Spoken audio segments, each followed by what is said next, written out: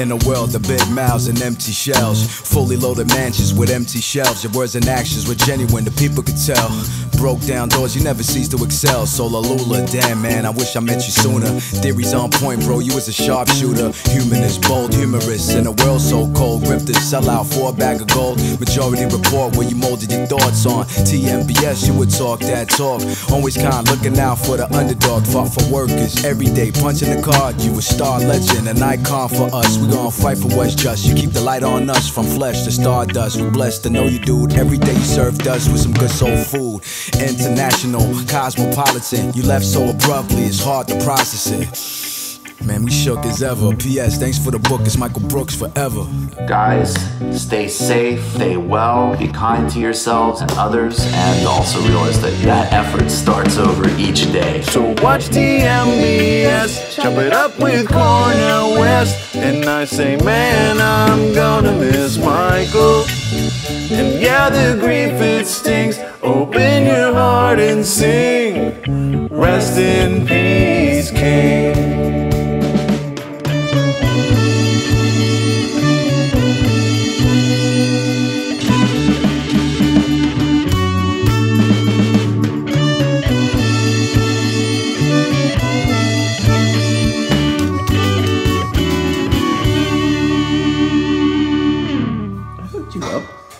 Did I not?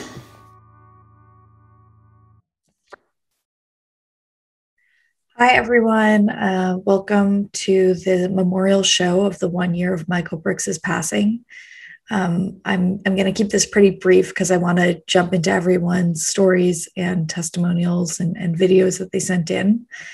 But first, I just need to thank everyone who has reached out, not just this week or this month or last summer, but I don't think a single day went by where I didn't hear from someone. And I really don't have words for how grateful I am to have had that much support. I can't imagine reliving any day again this past year, but I also can't imagine having done it without just the tremendous outpouring of love. It feels very significant that so many people are sharing this grief, and I don't know, it really, it means so much to me. It feels like so many people on earth have continued to say Michael's name and share his work and learn from him. And I think that would have been in some ways kind of like bigger than Michael's wildest dreams I hope he feels this impact. I apologize if the audio and video quality at times isn't so great. People sent in videos from all around the world, and I've been editing and recording while I've been on a road trip across fairly rural parts of America. So internet has been a little bit of a rocky journey. So just know that up front.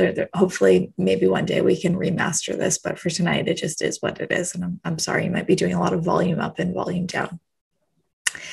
For those of you who are tuning in and want to get to know more about Michael the person and his story on the Patreon, patreon.com/TMBS, I've been working on, I think I just released the 16th or 17th episode of The Brief and Wondrous Life of Michael Brooks, where I talk to folks about his life, their friendships with him, different stories. So definitely check that out. I think over the course of this year, it's become very obvious that Michael's work will live on and it will continue to impact and educate people. But also in his passing, there's become sort of like deification and saint-like quality. And I do want to remind people, and the reason I've been working on The Brief and Wondrous Life and I want to make a documentary is that Michael was so very much a human. And that was at the core of his project, was just filling in and seeing the human qualities in each other and all of us. And he grew and learned and continued to learn. So I just want to encourage everyone to you have the tools and you have what it takes to grow and learn the way Michael did. And so that's part of the intention behind the legacy work. So I'm going to sign off. It is very surreal that Michael passed away a year ago. I still really don't believe it. Thinking of all of you, I know so many people have lost people, this year and the year before. So thinking about you and your loved ones as well. Love and solidarity. Thank you all for sending in your videos and emails. If I didn't get your email or your video, I'm sorry. I'm going to be working through and trying to reply to everyone. But I apologize if it slipped between the cracks. Maybe send it to me again, because I really would love to see it. All right. Enjoy the show. Thank you. All right. So hello, everyone. Hello, Lisha. I hope you're doing well, you and your family. Today I'm doing this video to highlight three main things that I personally think it's important. First of all, my name is Iyad and I'm from Palestine, Gaza. And the 3 points I want to highlight, first thing is, I want people to know the extent of Michael's message, the extent of its reach, that it did reach somebody like me living thousands of miles away. And we obviously, I'm not going to be the first one to say it, but his work was originated from love and compassion towards others. And I think that's why it was so easy for me to feel, to connect with Michael. You felt like you're included. You felt like you felt global. You honestly felt global. Like there is no borders, there is no religion, there is no language barriers between us. When he talks about Palestine, from his perspective at least, he talks about Brazil, India, anything else he tackled, you sense that there is nothing differentiating him from the people he's talking about when talking about their suffering. I have to be honest, and this is something really inspiring and beautiful about Michael's work. I think that's why it resonated with somebody like me. I'm not sure if I used resonated correctly. But that's why it grabbed my attention. And that's why I love it. The second thing I want to talk about is, I think, also is important for people to know, is that Michael personally has affected my life in a very positive way, where I got to know other fans of Michael. I got to know a Spanish journalist. Her name is Tierra, and we became very close friends. It also happens through your Instagram, Lisha, but I mean, we connected because we love Michael. And she introduced me to one of her best friends, and I did the same thing, and we became 4 people. Spain, Pakistan, Sweden, and Palestine. And we would talk very often, and we talk about things, politics, life, anything that could come up. Yeah, we became friends basically, and I think that's something so unique, so beautiful, and that's why, for somebody like me, I would celebrate Michael's. It makes me celebrate Michael, really, honestly, and be thankful, at least, for everything that he has done. And miss him obviously so much, no doubt, no doubt. The third thing and the last thing I want to talk about is I hope, Lisha, that in all of this, in this video and the hundreds of videos of fans and the projects that you're doing for Michael in his name, that brings you peace, and that, you know, I know you're proud, but be prouder as well of your brother, that, you know, you can see the effects ongoing of his work and his vision. I want to end with this. Thank you so much, Lisha. You're doing amazing. We love you so much. We're proud of you, and I'm sure Michael loves you and is proud of you as well. Take care of yourself. Bye-bye. This is James from Sydney here. Long-time super fanboy of Michael Brooks. bit embarrassing to say that, a man of my age, but what the hell? There's not much going on here in Sydney, Australia, so I thought, why not? And I became hooked on everything Michael said and did for about 3 or 4 years, and obviously I miss him greatly. How has he influenced me, and how does he continue to influence me? I guess one of the big ones, raising up international issues, teaching me how connected all those international struggles are. And that's led me to get involved with local actions on behalf of and in solidarity with Palestinian people, Latin American and Cuban people, and deepen my involvement with the fight for recognition of our local Indigenous people. The amazing reading material that Michael referred me to, and the list that Lisha put together when Michael passed, has really kind of changed my brain in good ways forever. I've deepened my spiritual practice. I'm a long-time Buddhist meditator. And as anyone who does that knows, your commitment to it waxes and wanes, but certainly inspired by Michael's background and his message, I've deepened my practice. And I'm trying to fuse that practice, that spiritual practice, with my outward political activities, and trying to create something new, a new way to engage with the world by fusing those two most important strands of my life. And that's all thanks to Michael. But the main thing Michael did for me was to make it cool, to show us how to be confident, to be leftists, to teach us that if we're going to go out in the world and try and change it for the better, to be confident, be funny, be angry when we need to, step forward and just know that you're doing the right thing, and have confidence in that. And that's really helped me enormously, because a lot of times having a leftist political perspective, particularly in Australia, you feel like you're the one in a million, and you'll never meet anyone else who thinks the way you do. But once you start to speak with confidence, and you bring a real humanity and life to your message, it's amazing the amount of people come out of the woodwork and gravitate to what you're saying, and that's how you build communities, and that's what Michael's done for me, and I miss him greatly. Obviously, I never knew the guy, so it's not the kind of relationship that some of the rest of you had, but I miss him greatly, and his message lives with me forever. And let's keep fighting the good fight, everyone. Thanks. I live in Valencia in Spain, originally from Israel. Well, as I wrote to you in the email, it's quite complicated to explain, especially because obviously I didn't know your brother, not personally.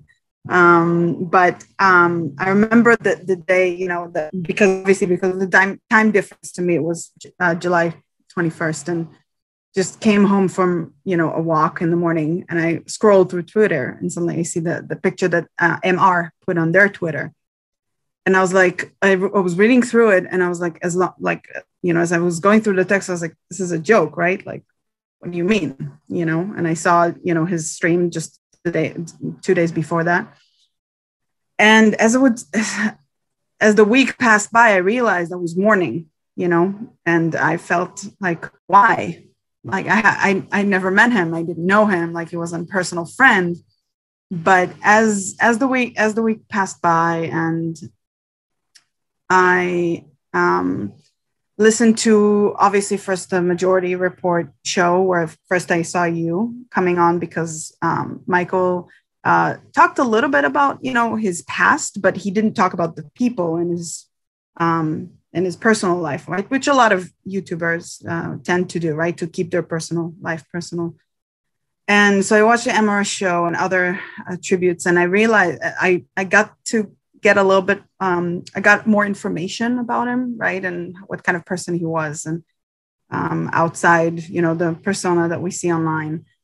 And I was in awe, of what I perceived as his dedication and focus more than anything, like, this is what I need to do. This is how I should do it, right? To produce, for example, good content, or bringing people together, right? In order to not just be, you know, funny and witty and smart on YouTube, but actually create a movement that can bring about change.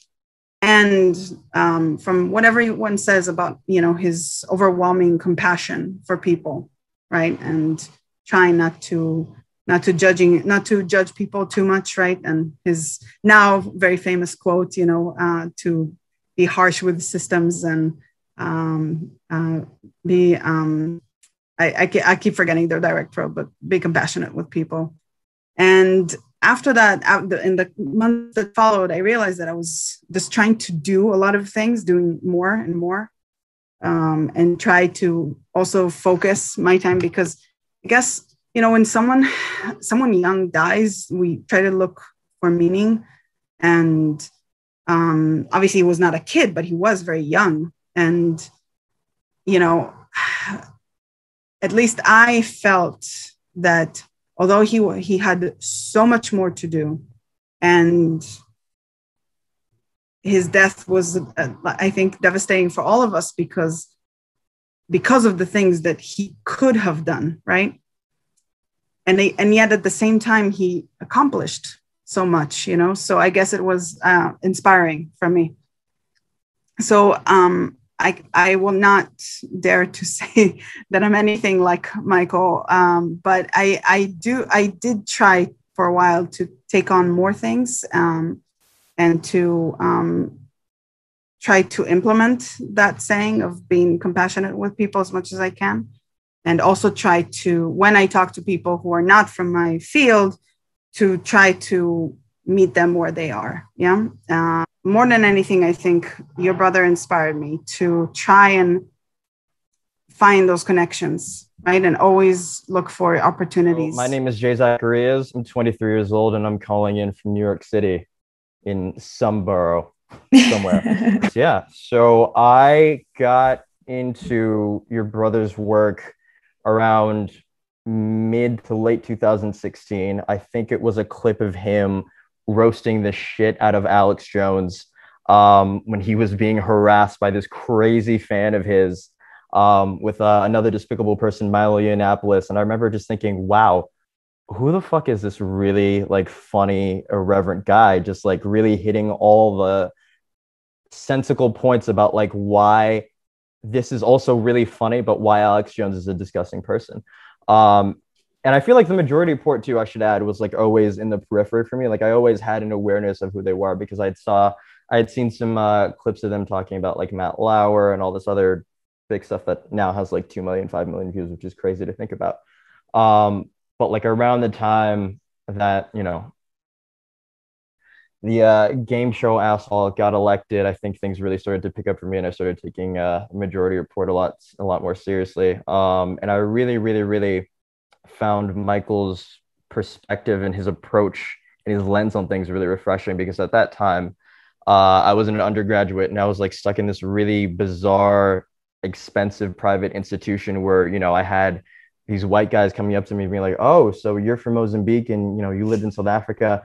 I have all this like great inside information on post-apartheid South Africa, but did you know that, you know, the conditions for post-apartheid South Africa actually caused all of these inequalities where reverse racism is now a thing? And I was just like, Jesus Christ. So at that point in my life, I was like really allergic to people just coming up to me and be like, hey, you're from Africa. I would almost like, no exaggeration. You'd be like, no, I'm not.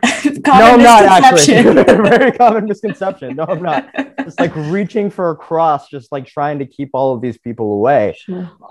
But yeah, when I found Michael's, I was just like, oh, here's not only knows the history, but knows it so well that he can like just make very succinct cultural references to everything, and I get it. And it's almost like I'm hanging out with a childhood best friend in a weird way. I didn't know how to explain it, but yeah, I was just really.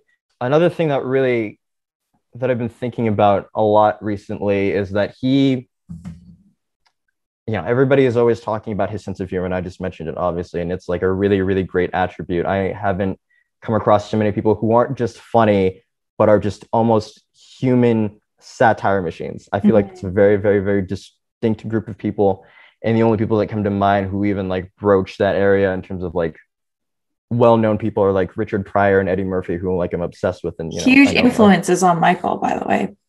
Yeah, no, he was talking. I know that you mentioned he was really big into Raw, but he also dropped some Richard Pryor references here and there on TBS. I can't recall which episodes, obviously, because it all starts to blend in together.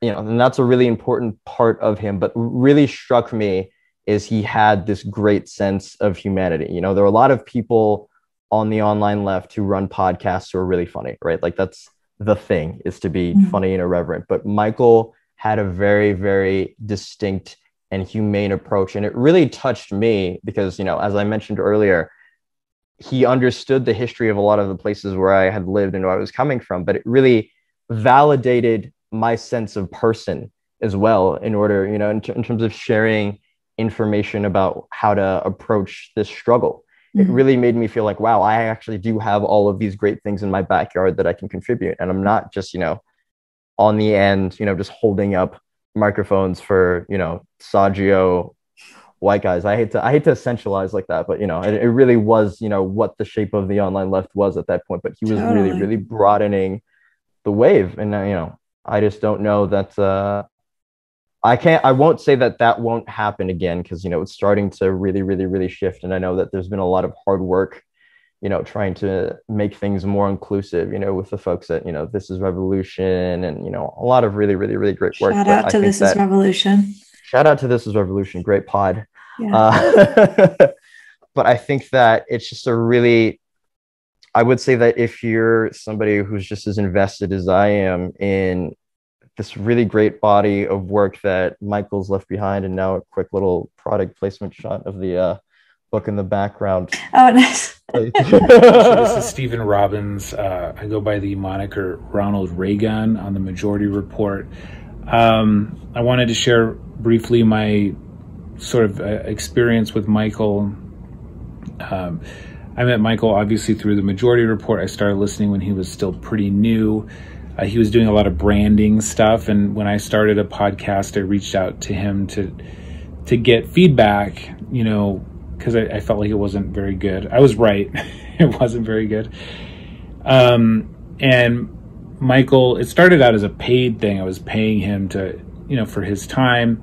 I knew he was underpaid by Sam, so, you know, but it was very useful. And also he was just so positive and, you know, really encouraging, and, you know, calling into the Majority Report was so much easier when Michael was with us, because his laugh was, the audio when you call into that show is not very good. And Michael, so you can't really hear the responses from them very well, but Michael's laugh was always such an audible cue that you were either doing really well or not doing so well in terms of like telling a joke. But I really grew to love Michael, and he came out here once. When he started his show, initially he had looped me into sort of planning and some of those things, and I could just tell my attitude was very much like, you should just start because you're a genius, like just start recording shows. But he wanted to pump the brakes and make sure it was very thoughtful and curated and perfect, which it ultimately was.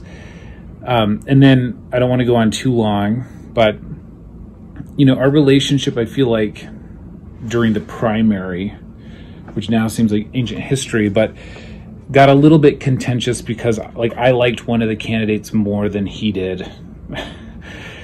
which now is like ridiculous, right? Especially when somebody passes, to think that you would spend any time arguing about any of that as if it mattered. But even in the moment when things were heated or a little bit, there was some tension there, he was always the one reaching out to me to say like, hey, like, let's discuss this, like, call me. Like he was always the one saying, call me. This famous guy with a huge show reaching out to some nobody saying like, you know, let's not get into a fight on Twitter. Like, you can call me or send me a message. You know, we don't have to be going on like this. And I feel really lucky that he reached out to me a few days before he passed, and it was like a simple text exchange, but he had all these big ideas, and we told some jokes, and he was, just checking in. And that was, to me, the thing that I'll always remember about Michael, like taking the time to reach out to me when, he didn't need to do that. And to, just check in. How are you doing? Let me check let me pick your brain on something or whatever. And always being, the bigger one of the two. So I miss Michael. I think about him a lot. It's a huge vacuum for, I think, people who really knew him. And then also I have friends who listen to the show who have said, who didn't know Michael at all, who said that his passing has affected them more than the passing of any other, celebrity or famous person. And I think that's because that energy of like caring deeply about people, he was able to communicate that even to people who he didn't know. Hi, my name is Tiare Gattimora. I am a journalist and a political activist from Spain and Italy. And Michael's work has deeply impacted me and quite honestly helped me so much. I actually found out about him later than I would have wished, because I watched Jacobin's Weekends with Anna Kasparian and Michael Brooks, and that's where I realized that he's someone that I could definitely understand, because I had been for so long at university trying to get this academic jargon, which, while helpful in many ways, is definitely not as accessible as one might wish. And Michael helped me so much to really put into context things that otherwise were not as easy to grasp for me. And one thing that I deeply appreciate about Michael is that he would not sanitize anybody. He wouldn't just praise someone or whitewash them because they were against the US. His analysis was very thorough, very nuanced, and very intellectually honest. And that to me is so important. As well as his collaborations, the fact that he talked so much to people that are kind of my idols, like Professor Richard Wolff, Ben Burgess, etc. I just have so much admiration for Michael, for his work, for all of these things, so much so that I rely on, him so much for my own work. I know I can trust him. I know when I'm doing my own research, I can go there and I'm going to find an intellectually honest and thorough analysis on his part. And so his work is still so important to me. And I know I will definitely keep relying on it. And Lisha, I am so grateful that you are not only remembering his work, but even developing it. This is such an important, project, and I am so grateful for it. Thank you. My name is Noor. I'm from the United Kingdom. So the first time I was really conscious that I was watching a Michael video was, and this is the one I started sharing around to my friends and stuff, was there's a clip called, and everybody who's watching should look it up, Russell Brand schools Sam Harris on every subject. Yeah. And again, I think I was listening to, I saw a Matt Lett clip the other day, and he was talking about, on Left Reckoning, Michael being in his final form, or his kind of at the height of his powers, which is a phrase I've used, which is he was able to do that kind of Hitchens thing of being able to speak on the fly and just putting an idea together from his head into the world, which is such a difficult thing to do, in a way that there was no editing to be done. Right. So it was a thing where I think Harris was talking about how, like, people who believe in God, they don't really have an incentive to care about making things better in the world and all this kind of thing.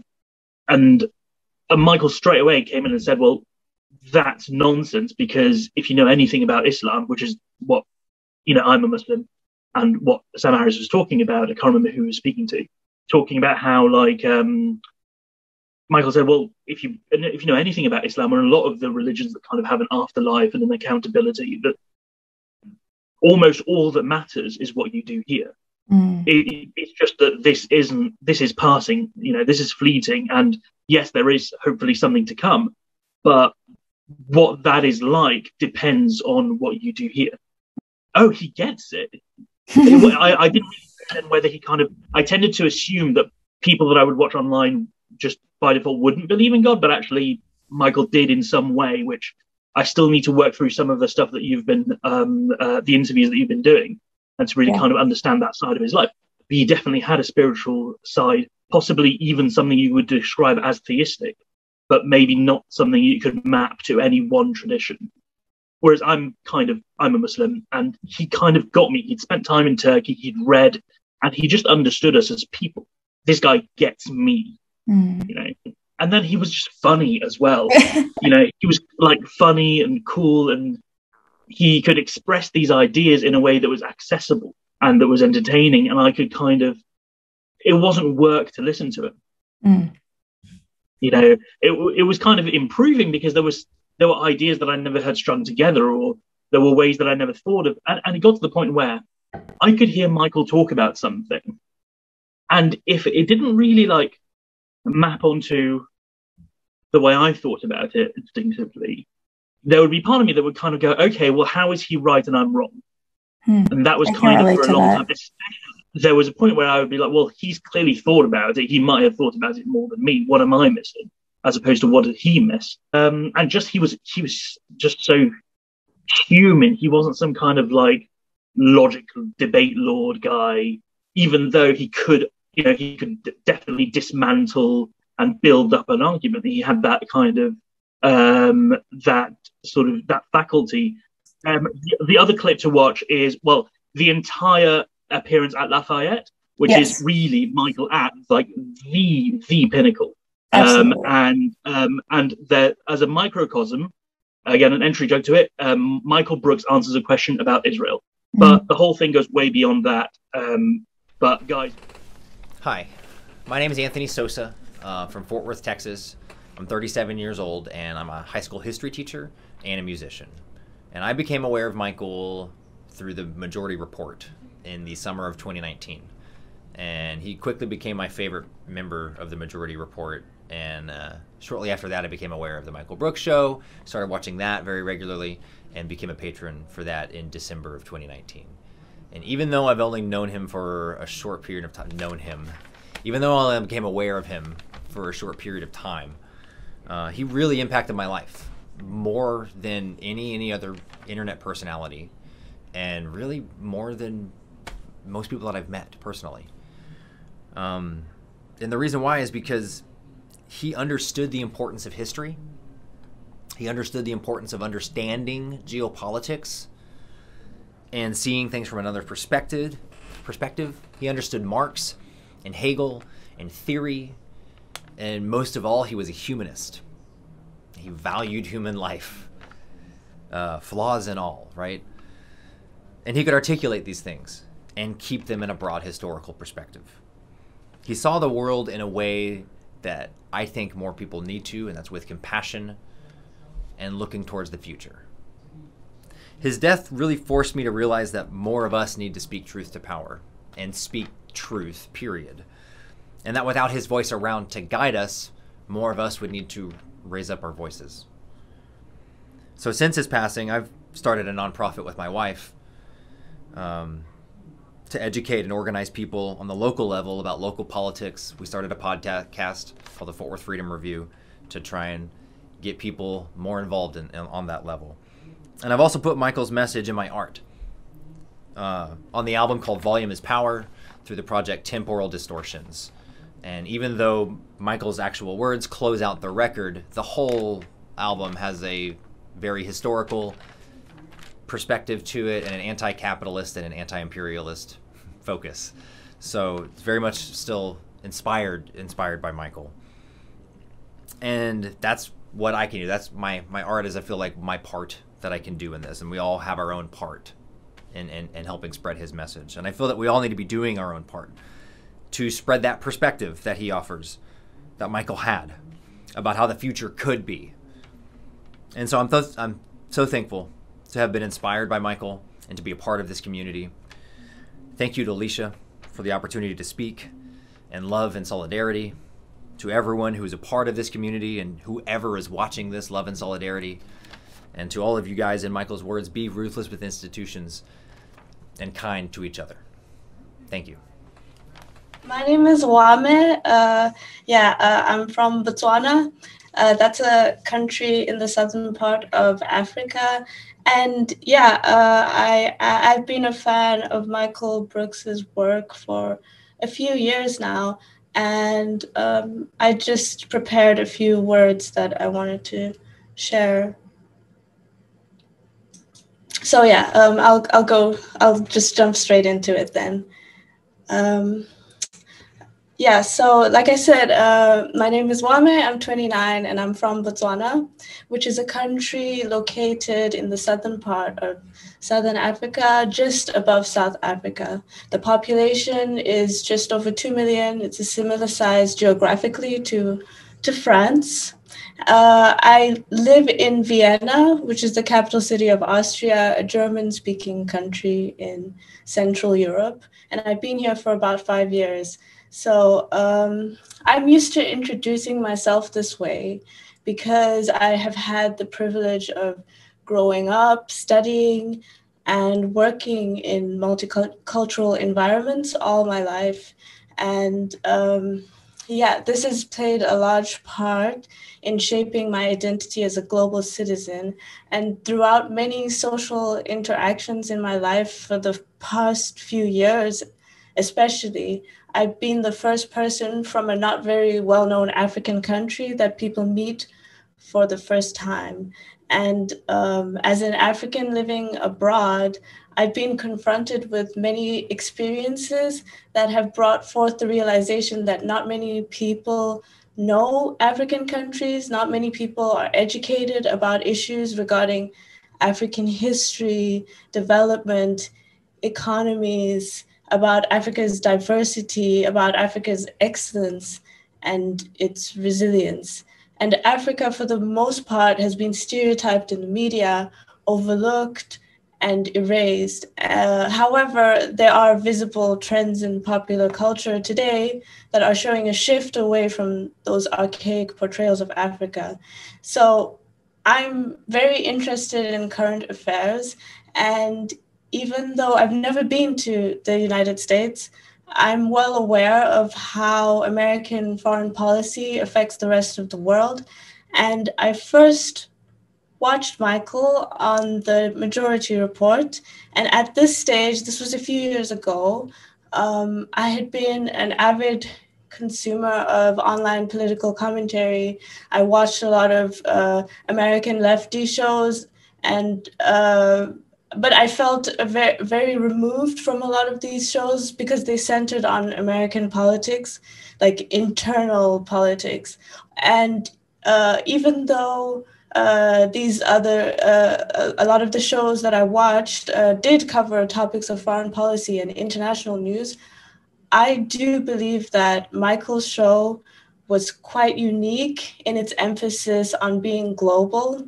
And to me, his work was very refreshing, and it inspired me to educate myself about the world around me and even my own home continent through the lens of history. And I appreciated his segments on African history with Professor Milton Alimadi. I enjoyed those segments a lot. And I could definitely sense his vision of cosmopolitan socialism and his love and respect for other cultures. It was apparent and it was inspiring. The Michael Brooks show renewed my interest in African history because I didn't really get enough of this in school. And so Michael's work played a huge part in shaping my personal Pan-Africanist journey. And I discovered other African outlets through his show, and I'm also grateful for that. So yeah, thank you for giving me the opportunity to say some words about Michael Brooks and his work. I still miss his laugh, his funny impressions, and his message of compassion and solidarity.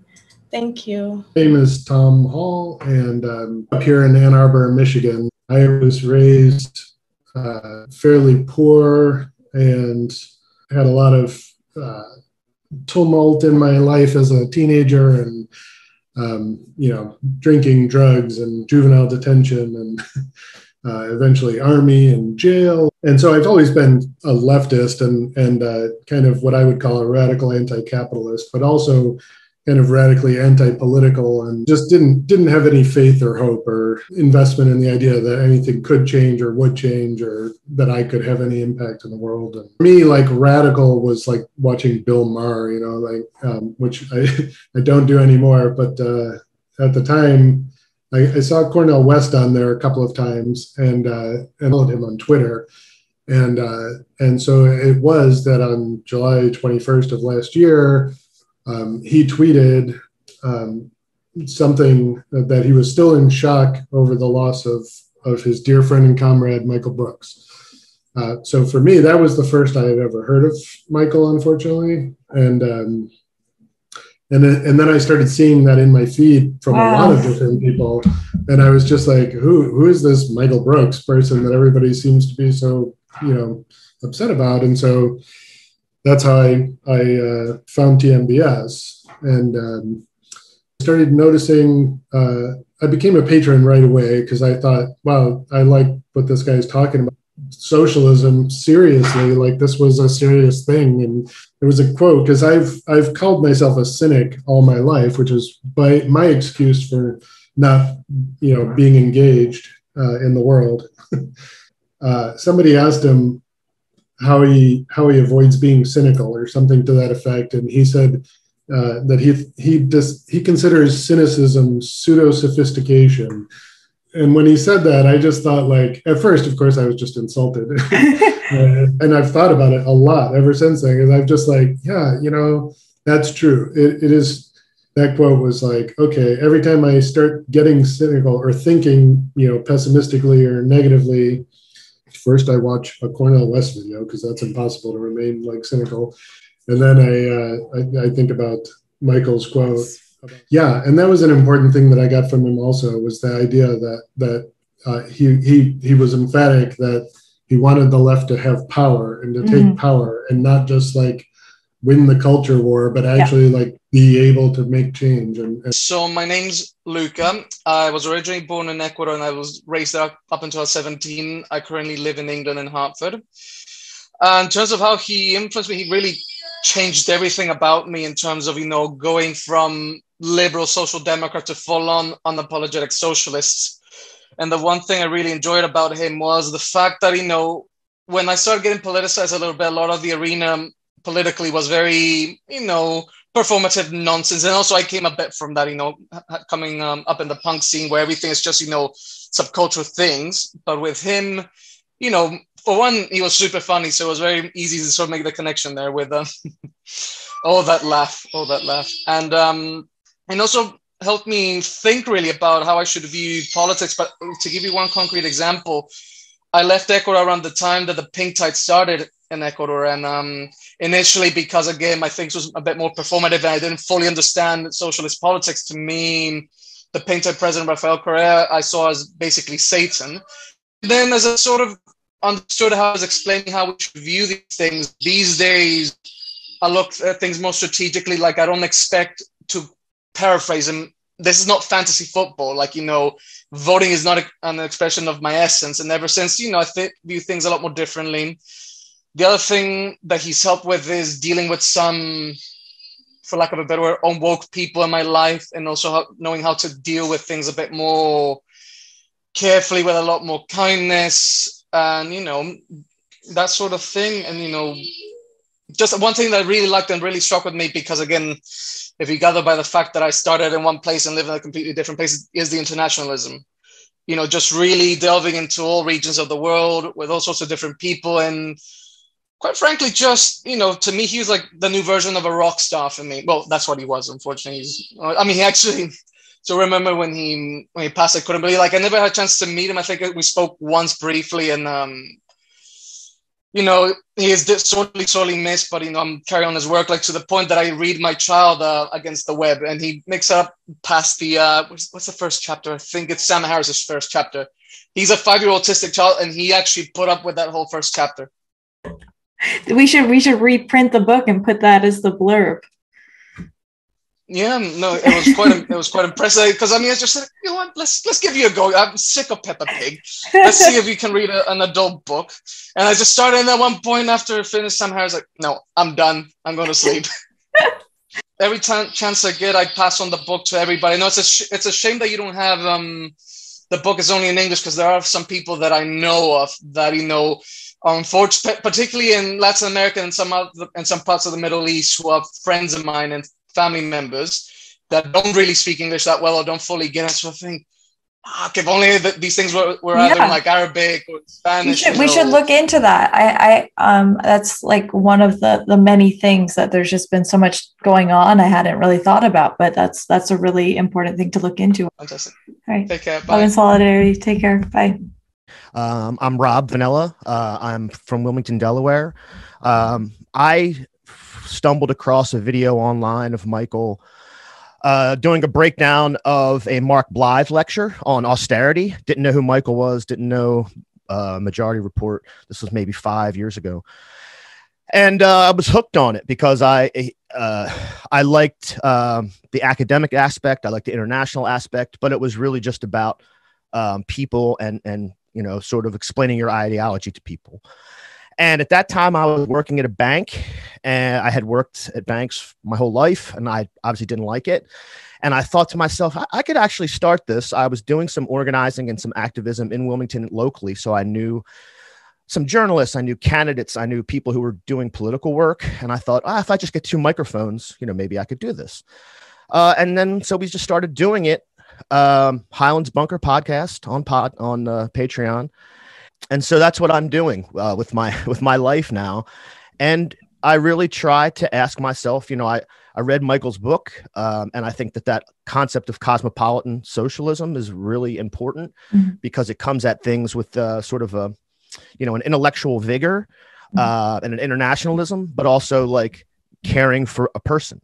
You know, just a one-on-one, you know, have some care for a person. So, yeah, I was very inspired by his work. You know, I don't have to tell you anything about how I felt when he passed away, because you probably felt it a million times more. But yeah, I was very inspired, and so yeah, that's my story. Everyone, my name's Uthman Ali. I'm based out of Birmingham, England. Hello, everyone. My name's Uthman Ali. I'm based out of Birmingham, England. And Michael was an incredibly influential figure for me. Instead, I'm just going to read out the letter I wrote. So, Dear Lisha, Michael was my favorite political commentator, and I regularly re-watch his work. My final year of law school heavily focused on international humanitarian law and the law of armed conflict. I started listening to Michael and realized the guy was like a virtual assistant. He knew just about everything about everything. He was probably one of like 6 people on YouTube that knew how the UN actually functioned. In short, he was like my left-wing Jewish theory. His reporting of events in Brazil was incredible. Without him, I would have been completely ignorant of Lula's imprisonment and so many other issues. What made him so great was how approachable and down-to-earth he seemed. He was just a normal guy with a good heart that liked to read and could think critically. Unlike a lot of academics, he could explain things so clearly without any hint of smugness or elitism. Looking back, he was basically the opposite of Sam Harris. As a Muslim, I will always be appreciative of how he dismantled Islamophobia and all forms of bigotry. His intuitiveness is perhaps what I'll miss the most. He was an incredible judge of character, and he could see the real motivations behind actions. If Michael was cautious of any political candidate or commentator, his suspicion was always justified. On the other hand, he introduced me to a whole network of other brilliant people with good intentions, such as Cornel West and David Feldman.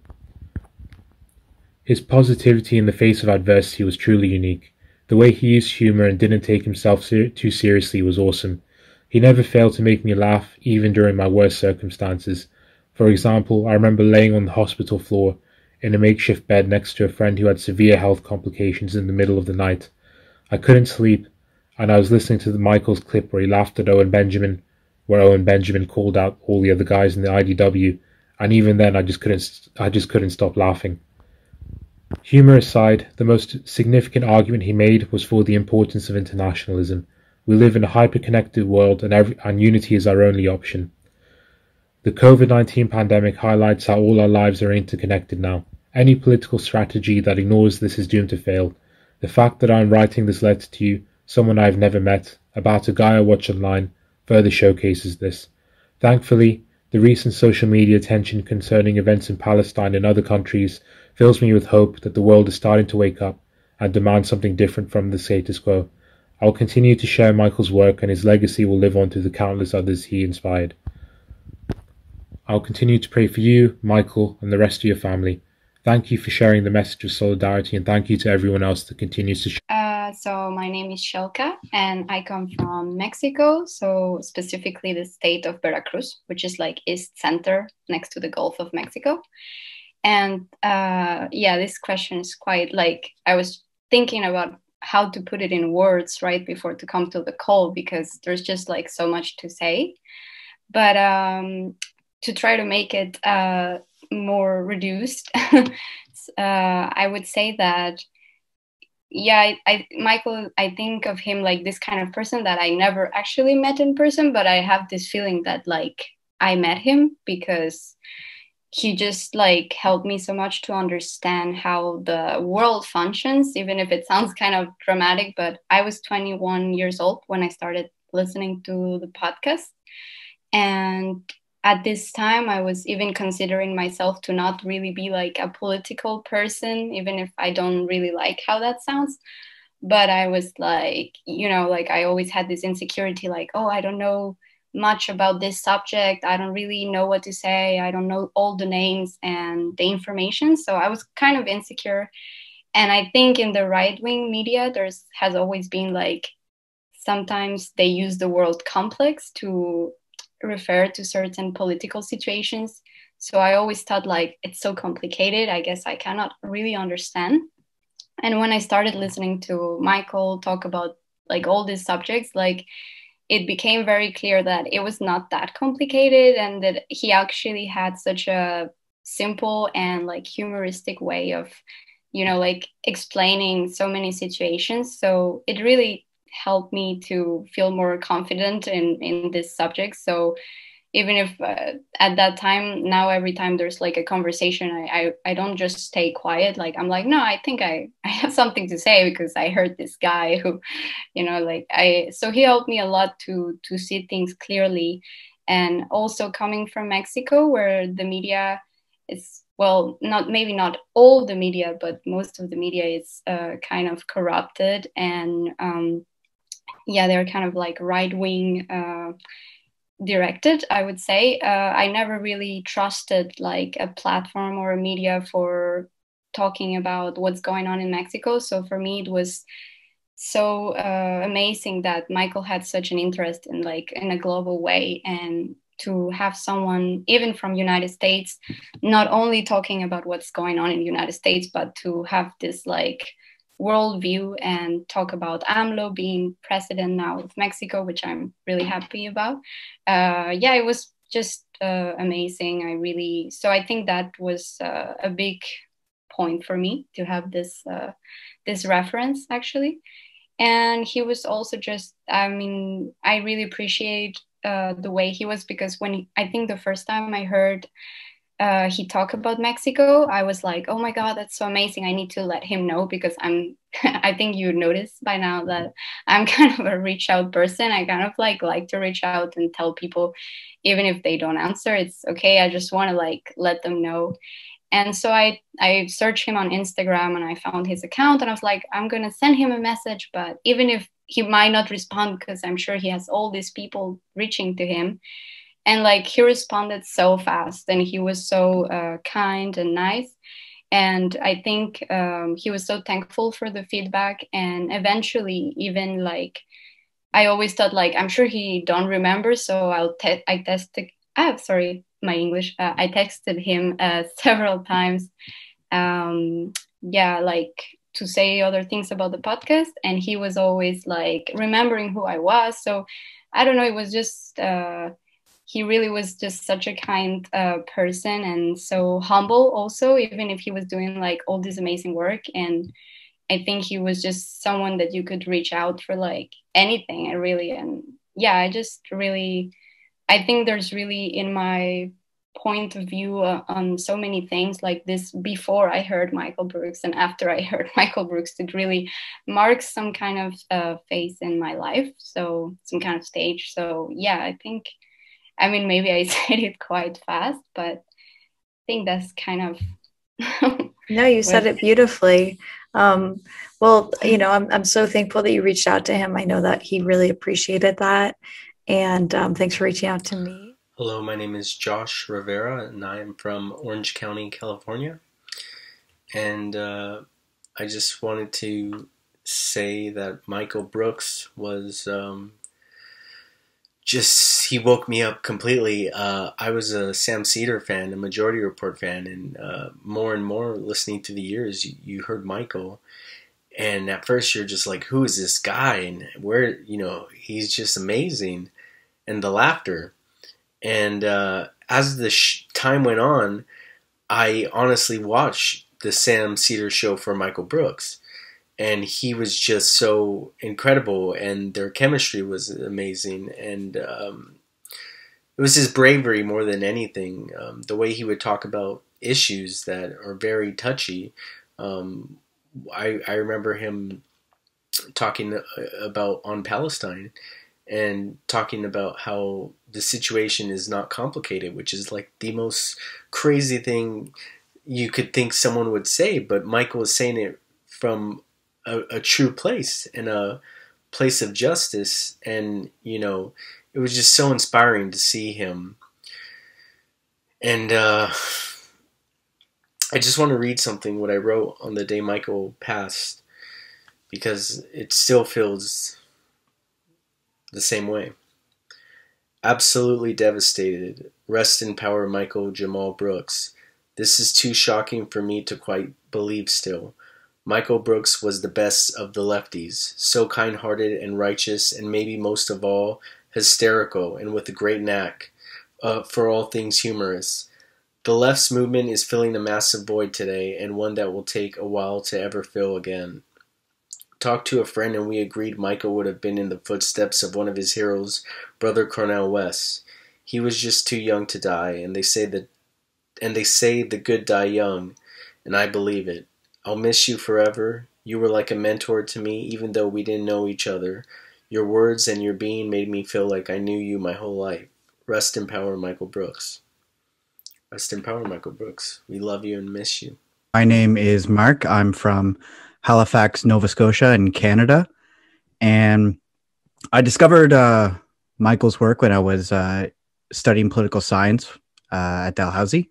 So I was in probably my third or fourth year at the time, and I was watching all things political on YouTube because, I study politics, so I might as well watch it. And I ran into the Majority Report and covered Sam and the crew. And I really noticed Michael at first because not only was he hosting on Thursday, so it's like, okay, this is somebody else that's coming in and taking over. But my first thought after hearing him speak was he could be a guest lecturer in one of my classes. There was so much information. There was so much dedication and passion behind his words. And everything he said was coherent enough, but abstract enough that you could really apply both to what was happening around you, but also just starting to think, bigger and more global. And so I then started, I was just immediately enamored. like I was just absolutely taken aback. And so I started following him on Twitter and following his YouTube show. I became a Patreon of his show at the beginning, and I was just absolutely inspired just by how much he spoke with such conviction and such clarity and such poise on what needs to be done and what work needs to be done. And you know, like I'm autistic, so I don't really connect emotionally and spiritually a lot, but the way he spoke in a way that felt logical, that felt, you know, like it came from more than just abstract. It actually just, it felt grounded, and it allowed me to see things from a perspective that I didn't think I was going to see things from, because, you know, when you're autistic, you have such a one-track mind sometimes. And so Michael was really good at allowing me to view things through a different analysis and different perspective.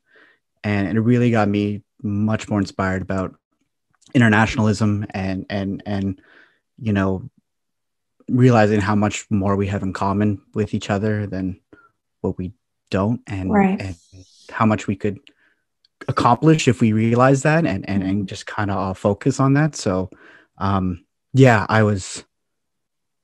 he really did a good number on me on inspiring and pushing me towards where I am now politically and who I am as a person. Having me, it was an honor and a privilege. And I guess if we could all just take his words of be kind to people and be ruthless to the institutions that get in our way, I think we could all just be in a better world and a better place. I was actually quite shocked when I discovered of his passing about how much I felt it, because normally when famous people or celebrities pass away, I was always very interested in sort of the social relationship people have with them. And it sort of reflected on me, and I realized that he had a really big impact on sort of my ideological development. But then also during the pandemic, I was like really depressed and stuff. And literally one of the only two things that I would look forward to in the day, other than like a spliff, would be knowing that he would be on the show, and, you know, just his energy and his laughter and everything else, knowing that he's not around is really hard and stuff. And I know he really didn't talk about like his mental health and stuff like that, but I always got the feeling that he was the kind of guy that had his own demons, and without him explicitly talking about it, knowing that he was doing all the things he was doing and having that, or whatever things he was going through as a man, sort of made me feel like, oh, okay, like I can do this too and stuff like that.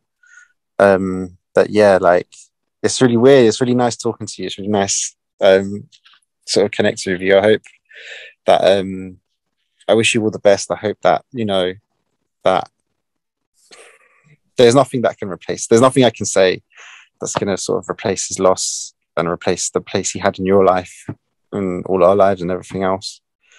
You know, but like I sort of was inspired to join a union, the London Renters Union, and sort of as off the back of that as well, I've also started a union.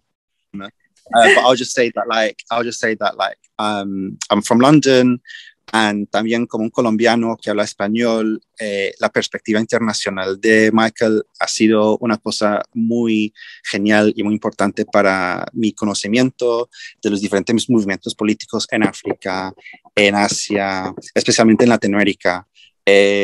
Y sí, básicamente, si hay una persona que también habla español viendo esto, then they understand what I just said. No, I know. Yeah. I'm embarrassed. I don't speak more Spanish, but thank you.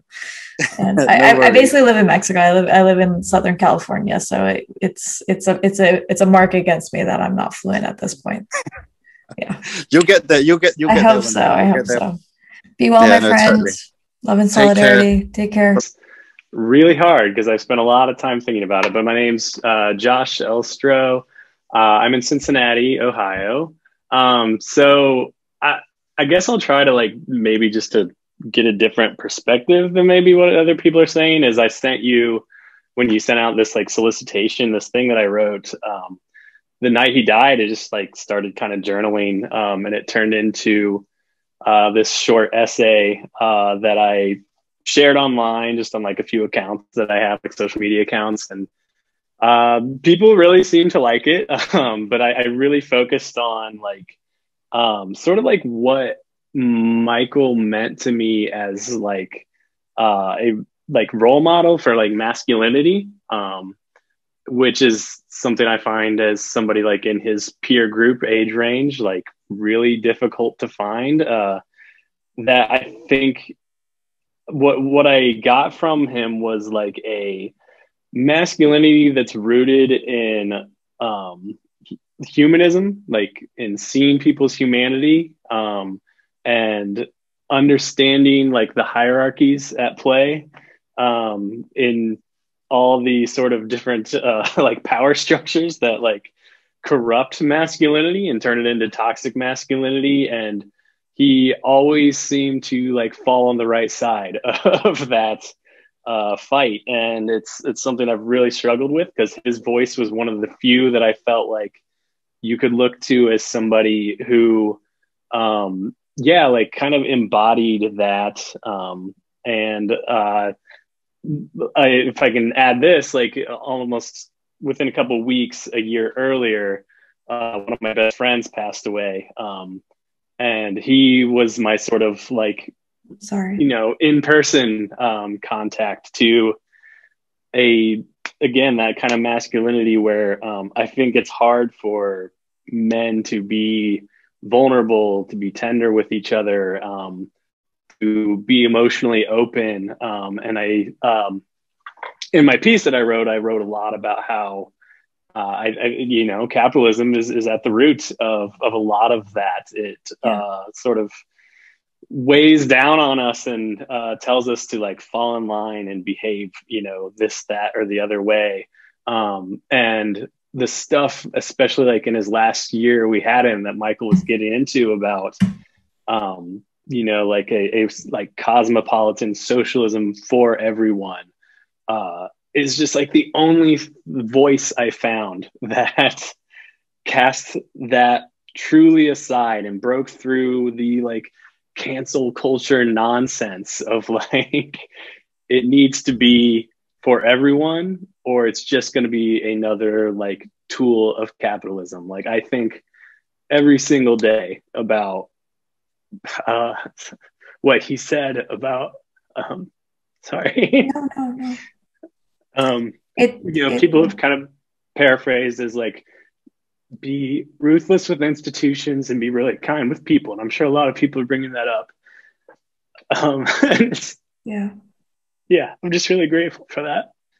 It was like really cathartic to have like expressed those thoughts and have people read it and like really understand it. And I really, I think I said this in my initial email, like, you know, I credit Michael for like instilling that, I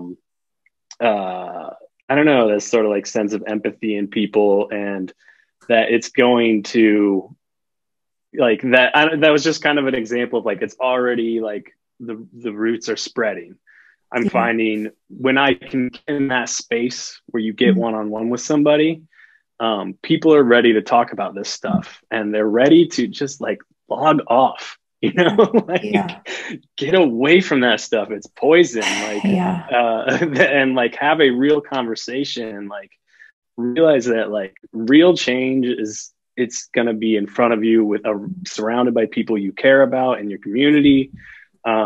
It's not in that space of Twitter. And I think like, if Michael was still here, I don't want to put words in his mouth, but I feel like that would continue to spread that message. But I think it's going to continue to spread from the seeds he's laid.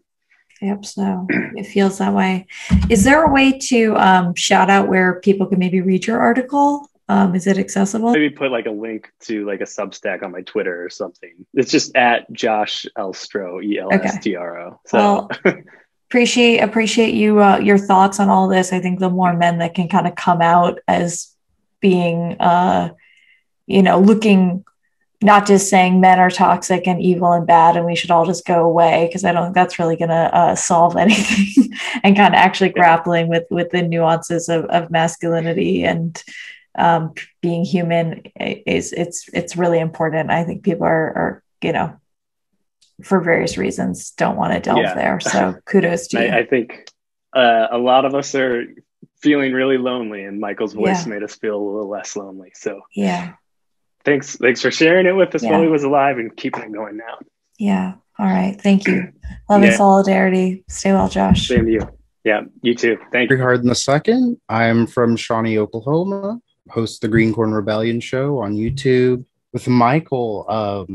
Let's see. Started watching The Majority Report in 2017, like in August, and it was like right before he started the Michael Brooks show. And I think I've watched the first episode, but then like I didn't keep up with it, and then I became friends with him on Facebook, and he told me to keep watching it, and so I did. I caught up with other episodes, and I kept watching, and I liked his show because it was around the time when I first started becoming a socialist, started learning a little bit more about politics, even though I'd already knew quite a bit because I'd followed it most of my life. But from him, I used to be just consider myself to be anti-war, even anti-interventionist. But then he opened my eyes to a lot of other things that were going on around the world, and not to be so much just anti-war, but more anti-imperialist. Mm-hmm.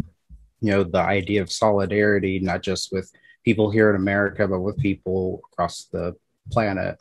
Him and a handful of other left-wing content creators influenced me when it came to starting my own show. And I eventually ended up interviewing him. My name is Yasiel Gutierrez, and I'm calling from Houston, Texas.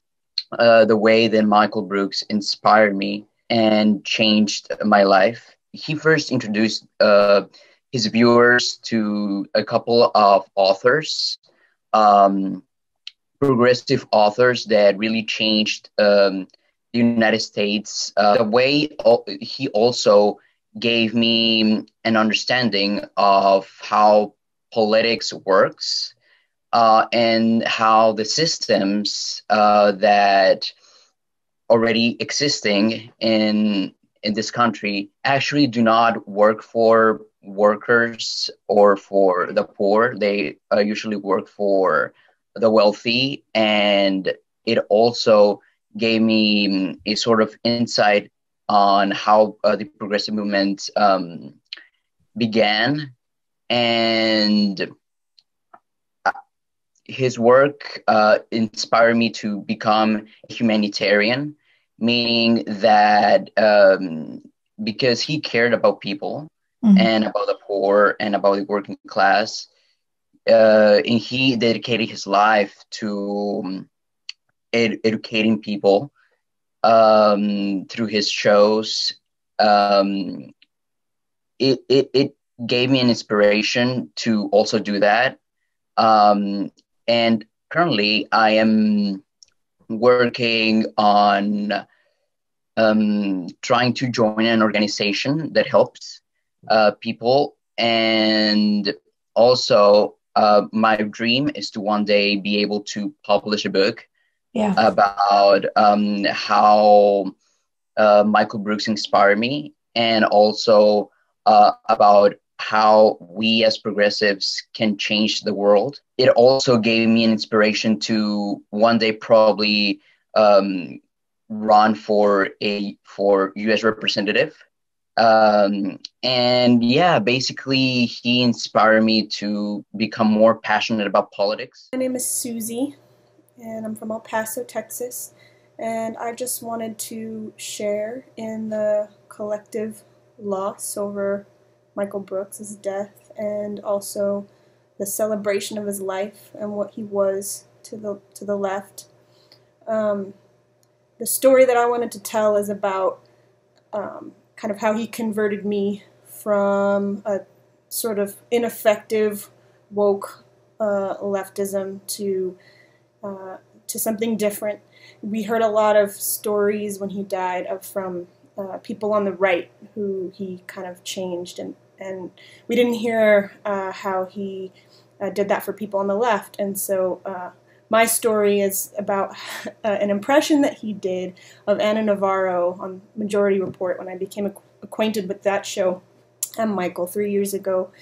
And in the impression, you know, Ana Navarro is saying that John McCain was a classy war criminal, that he was a war criminal who did it with a certain degree of class, and you know, comparing him to Donald Trump. And at first, I mean, of course, it was so funny, like everything he said, but there was this little voice inside my head saying, like, oh, that's wrong. You know, this white guy can't do this Latina accent. And then as I became more familiar with Michael's analysis, his humor, his deep commitment to solidarity with all people, it totally transformed that thinking and gave me a much better understanding of how the left can be more effective and less alienating to people who aren't there in the same kind of space as us in that way.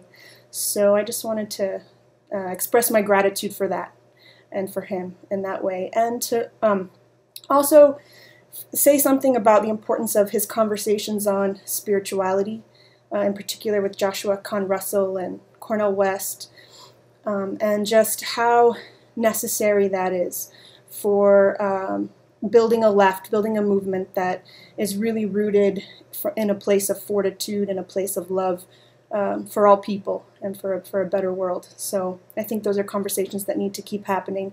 And it's hard because spirituality is so personal and hard to define and hard to talk about. But I think that that's something that needs to keep happening, and I'm grateful that Michael had that courage and that bravery to do so.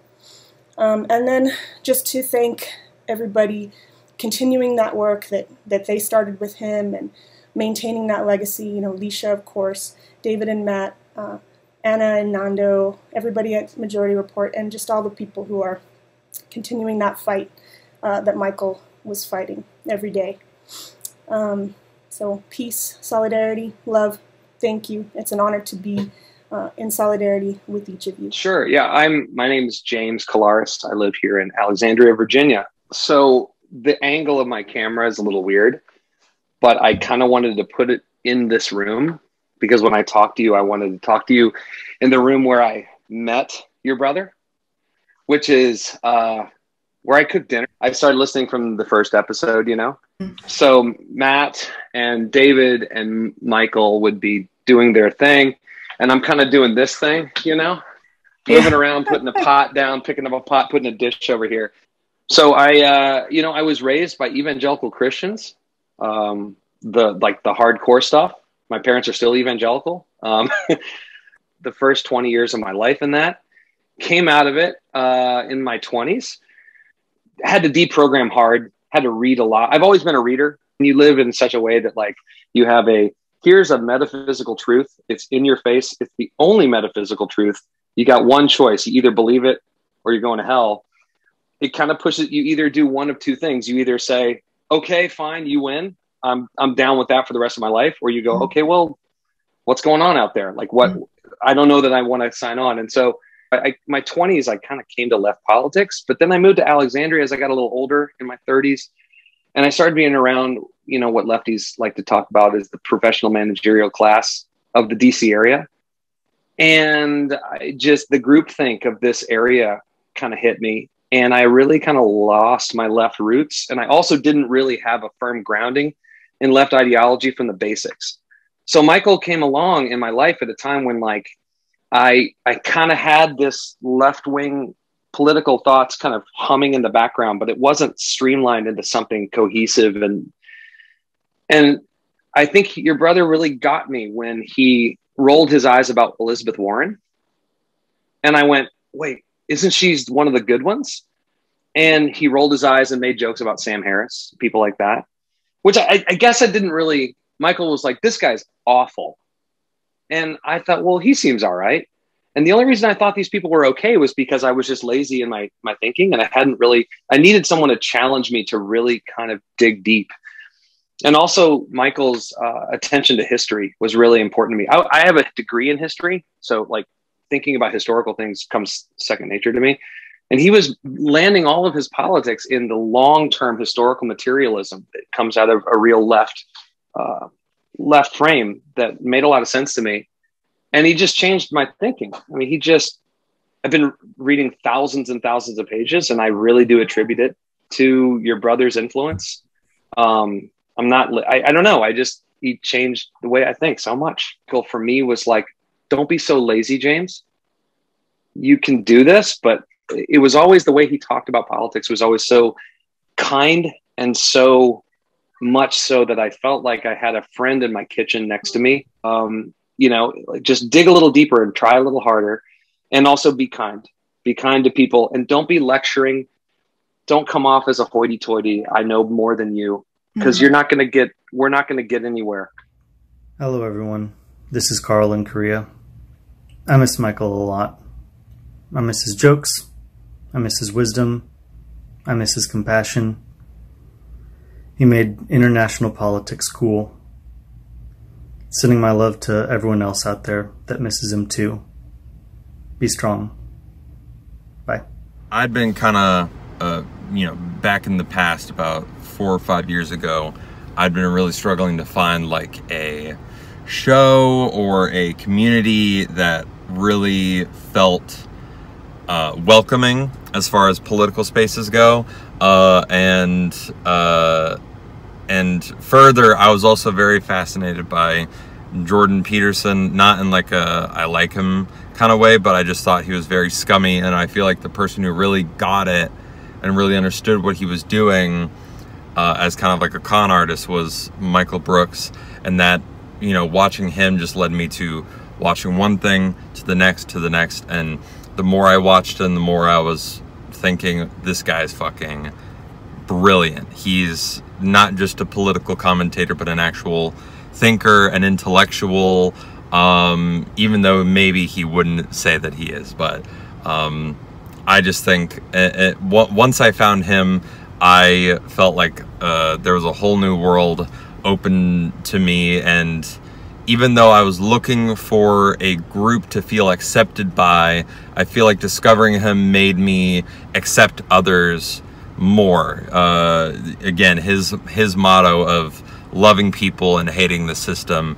I feel like his approach to politics, his knowledge of politics, it all intertwines, and in this beautiful way that's very humanistic, but also smart, and doesn't get caught up in bullshit and drama. And I feel like the kind of squabbles and the squabbles that we get into, especially on Twitter, and just everything going on that doesn't mean anything, he was very good at parsing through and pushing through and uniting people. So yeah, rest in peace to one of the best to ever do it, and somebody who, if he had more years on this earth like he deserved, he would have changed the world. And I think he already has. So rest in peace, Michael. Yeah, so my name is Nick Olbrich, or Nicholas Olbrich. I'm calling in from Australia, Melbourne, Australia. We've just gone into another lockdown. And I don't know quite where to start, but there was just so much that Michael gave us. And the things, I think everyone is going to comment on his laughter. And I think that was, very, very much indicative of his personality and who he was. But what I noticed in that is he had this great ability to be calm and to always reset incredibly quickly. And that's what allowed that laughter. And I was, in awe of his ability to go from you know, almost a white rage over a particular topic, whether it was a sort of misrepresentation of Lula or you know, some act of inhumanity by Trump or whatever, and he would cut straight to the heart of it and get straight to the point. And then next minute they'd play a Dave Rubin clip and he'd be laughing his head off, and I'd be listening, and it would be like this moment of like whiplash because I'm still angry, and yet he's already reset and gone on. It's interesting. Just before you came on, I was going through some clips, and there's a video that was released in 2018 that is worthwhile watching. It's a little bit morbid, but it's called Alex Jones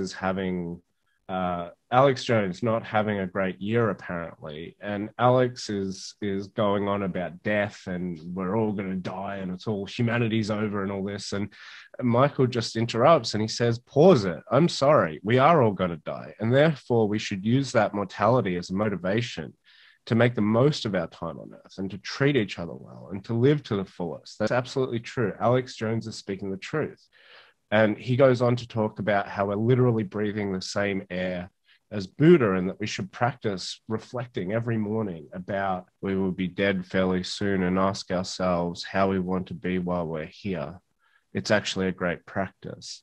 And there are different things that can be said and will be said in this tribute that are like that, direct quotes from Michael, because he was so tuned in to his presence in the world, and that reflected everything. But for me, I think the most, and I'm trying not to cry. I mean, it's really difficult. But the most important thing was his thirst for knowledge and how deeply invested he was in just really knowing at the most rigorous level. Like, you know, the Michael Brooks show was essentially a PhD level course every week. And then there's the whole other side of it. And I think I sent you some videos over Instagram of just how he could use that knowledge to completely subvert the discourse. And it was so much fun with Michael. And so those two things are just, you know, I don't know. I from an 8-year-old boy ringing in to talk trash on Bill Clinton, but still see clear-eyed that Clinton was going to sweep the South or whatever it was, to you know, a man absolutely on the charge, and he changed the game. He read the meta game better than any other contributor to American politics, and he did it because he could see the political economy and he saw the way that the globalized dynamics worked. And so you can't just fix a problem here without also addressing it there. And he brought that together, and he wasn't, his mission perhaps wasn't to unify the left, but he became a unifying figure for the left that allowed disparate groups who would otherwise be at each other's throats to see a path together. And that legacy is something that I will be eternally grateful for. But it's difficult every day. I miss him every day, and I'm sure you do as well. My name is Ian. I'm from California, and you know, to be honest, I got on the Michael train fairly late in the game, so to speak. Yeah, it wasn't really until like the very beginning of the pandemic when I got sick with COVID and I was just like lying in bed when I really started to like, you know, dive into the Majority Report, Sam Cedar, Michael Brooks, that whole universe. It was the first time that I had found somebody who shared many convictions that for me had just been like floating around as a bunch of, you know, these like amorphous maybes. You know, this idea that we can build a left that builds the working class into to this this transracial community that's cosmopolitan, that is accepting of spirituality, that's built on kindness.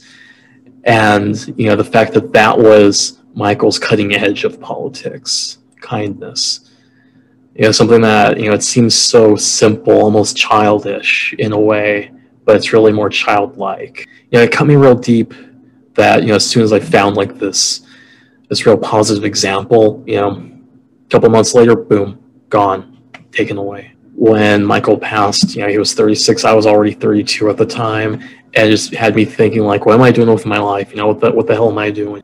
A year ago, I was just really adrift. I was just like, where do I fit into all this? Where am I going? With Michael's passing, I just kind of like held on to that as like, make this matter. Make this be something that pushes you to do something you hadn't been doing before. Find focus in this. And, since then I've gotten myself on track to do field work where I'm, meeting with and interviewing and learning from labor insider-outsider coalitions in Latin America. Without Michael's work and without his example and without that sense of urgency, I don't know if I would have found, that focus and that direction. So I just want to say, thank you, Michael. Thank you, Lisha.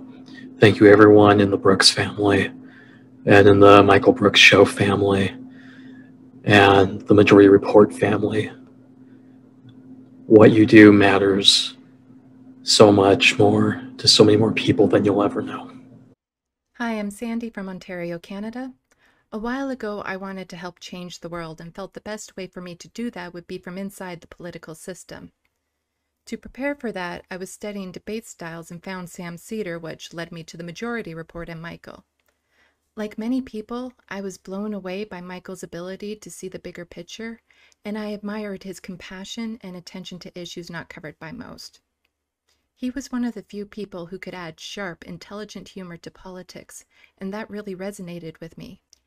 My experience with politics broke me in a way I didn't know was possible. I stopped living and I wanted it to be over. I continued to watch MR and TMBS. It gave me some comfort knowing there were still people, especially like Michael, speaking up and fighting for change. One day I was watching Michael's show and he said something that caused me to pause and ask the question, why am I still here? Why am I holding on? It's because despite how much I hated my life, I really like who I am. And what makes me me is my integrity, my principles, my compassion, my humor, my drive to want to make the world a better place for everyone, the part of me that helped me persevere through my difficult life. So who would I be if I let that part go and gave up now? Okay, so this part of myself won't let me quit. Now what? How do I get my voice out there? Politics was a fail. Well, why not the same way as Michael? That was the moment my show, Left of the Box, came to be. Even though I had no idea what I was doing or getting myself into, this gave me something to move forward with. Since then, I've connected with amazing people like Matt, who helped me rediscover my talent for art. I have grown and learned so much about myself because of my show, and it wouldn't have happened without Michael. Staying true to him, I am using my snippy, quippy humor to call out the powerful and criticize the system while having compassion for people. I never had the chance to thank Michael for what he did for me, but I felt this would be a fitting tribute. Using the gift I thought I had lost. Lisha, I drew this for you if you wish to accept it, and this one is for Sam and the MR crew. These drawings are so much more than what you see here, and it would mean the world to me to share this gift with you. Thank you, and rest in power, Michael Brooks. My name is Aram Martirosyan. I'm zooming in from Los Angeles. I'm currently working at the Armenian National Committee of America's Impact Media Institute initiative. Sorry, that was a mouthful. But essentially, we're working to combat genocide, denial, and potential perpetration occurring around the world and monitoring the media reporting around it. And so that project actually really connects to a lot of what attracted me about Michael's work, where he had paired meticulous insight with a groundedness in social movements and the suffering of human beings abroad and domestically. And he really tried to have a positive, motivating vision that was also rooted in his empathy as well, which I found incredibly compelling when I would watch his stuff. So even just those aspects made his show my favorite by far, just because of how powerful and compelling his work could be, knowing that he could balance it with a great sense of humor and wit, which I think was very rare to see for this kind of space, international relations, leftist politics. Usually these things come off very dry and dull and off-putting. And so seeing someone who's genuinely curious about bringing more people into a global perspective, I think is crucial. And it's part of why I always try to seek out, even if I'm doing work that's for a particular community, seeing where there are the coalition partners or the people who've had similar experiences and connecting them to a broader movement.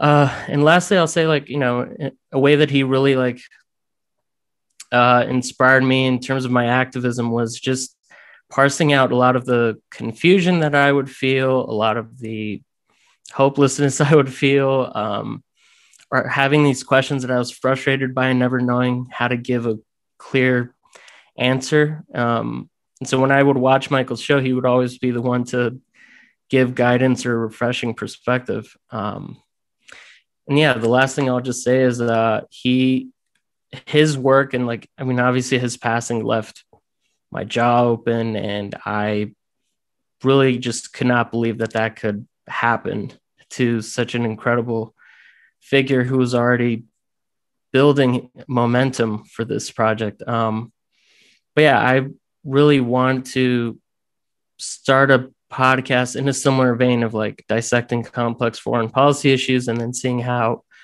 social movements on the ground can impact them in any minor way, even though I'll never really have the capacity to match him. Hopefully there are ways where I can continue the vision of his work in my own personal work. My name is Kristoffer Lillehagen Hansen. I am from Norway and I work for the Norwegian Council for Africa, and I'm doing an MA in development studies as well. I am also a huge fan of Michael Brooks, and I wanted to share my thoughts on Michael. I want to reiterate what so many have said and written about Michael. His warm personality, his compassion, his humor, his contagious laugh made me feel like I really lost a close friend last year, even though I'd never talked to Michael before. I think a lot of people feel that way, and it just comes down to Michael just being such a likable and down-to-earth person. I felt like I could really relate to him. Michael had an international perspective and solidarity with the global working class that is extremely rare, and I quickly became a huge fan when I discovered TMBS. He also provided deep analysis and insightful perspectives on global current events that I think you don't find anywhere else. Having lived and witnessed the Israeli occupation of the West Bank, I must say that Michael's analysis of that situation was also always spot on. TMBS is where I learned about great people like Richard Wolff and Milton Alimadi, both of whom I've had the pleasure of talking to in recent weeks about my master thesis on neoliberal reforms in Uganda, which is something I think Michael also would have a lot to say on that topic if I wish I could talk to him about it. His knowledge and deep understanding about global current events and his ability to connect the dots is a ability of Michael's that I have not seen in a lot of other people. Maybe perhaps just someone like Noam Chomsky. If someone called in and asked Michael about what was happening in any country, any conflict situation, Michael was able to have a meaningful conversation about it and then connect it up to in its broader context, which I think is a really rare ability. Michael also taught me how to be a better person. Be ruthless with systems, be kind with people. It's probably my favorite quote. Everyone could just see how kind Michael was and that he just genuinely wanted to create a better world. Michael exposing Dave Rubin's grift and making fun of Dave Rubin's ignorance is also something that I always thought was both hilarious and deeply satisfying. And for me, it also symbolizes something deeper, because I think in many ways Michael was the anti-Dave Rubin. And by that I mean that Michael Brooks was everything that Dave Rubin is not. Knowledgeable, well-read, funny, curious, willing to learn. You could see that when he interviewed people, when he talked to people like Cornel West or Dr. Chomsky, just attentive, focused, listening and soaking up every bit of knowledge from these people. TMBS also had some great episodes about great African revolutionaries like Thomas Sankara, Amilcar Cabral, Patrice Lumumba. People I've also written about for the Norwegian Council for Africa. Of course, Michael's work on Brazil is also something he will be remembered for. I just recently saw a poll from Brazil where Lula is up 70% against Bolsonaro's 30%. So I just wish that Michael could be around next year when Lula kicks Bolsonaro's ass and wins back the presidency. When he does, we will all be thinking about Michael. Thank you. Hey everyone, I'm Lance from the Surfs, and I just wanted to say a couple things quickly about Michael. Michael Brooks was one of the first people who helped our channel come back from the dead after it got mass flagged by a bunch of, let's just say, good old-fashioned Nazis, as Michael put it. Our channel got taken down on April Fool's last year.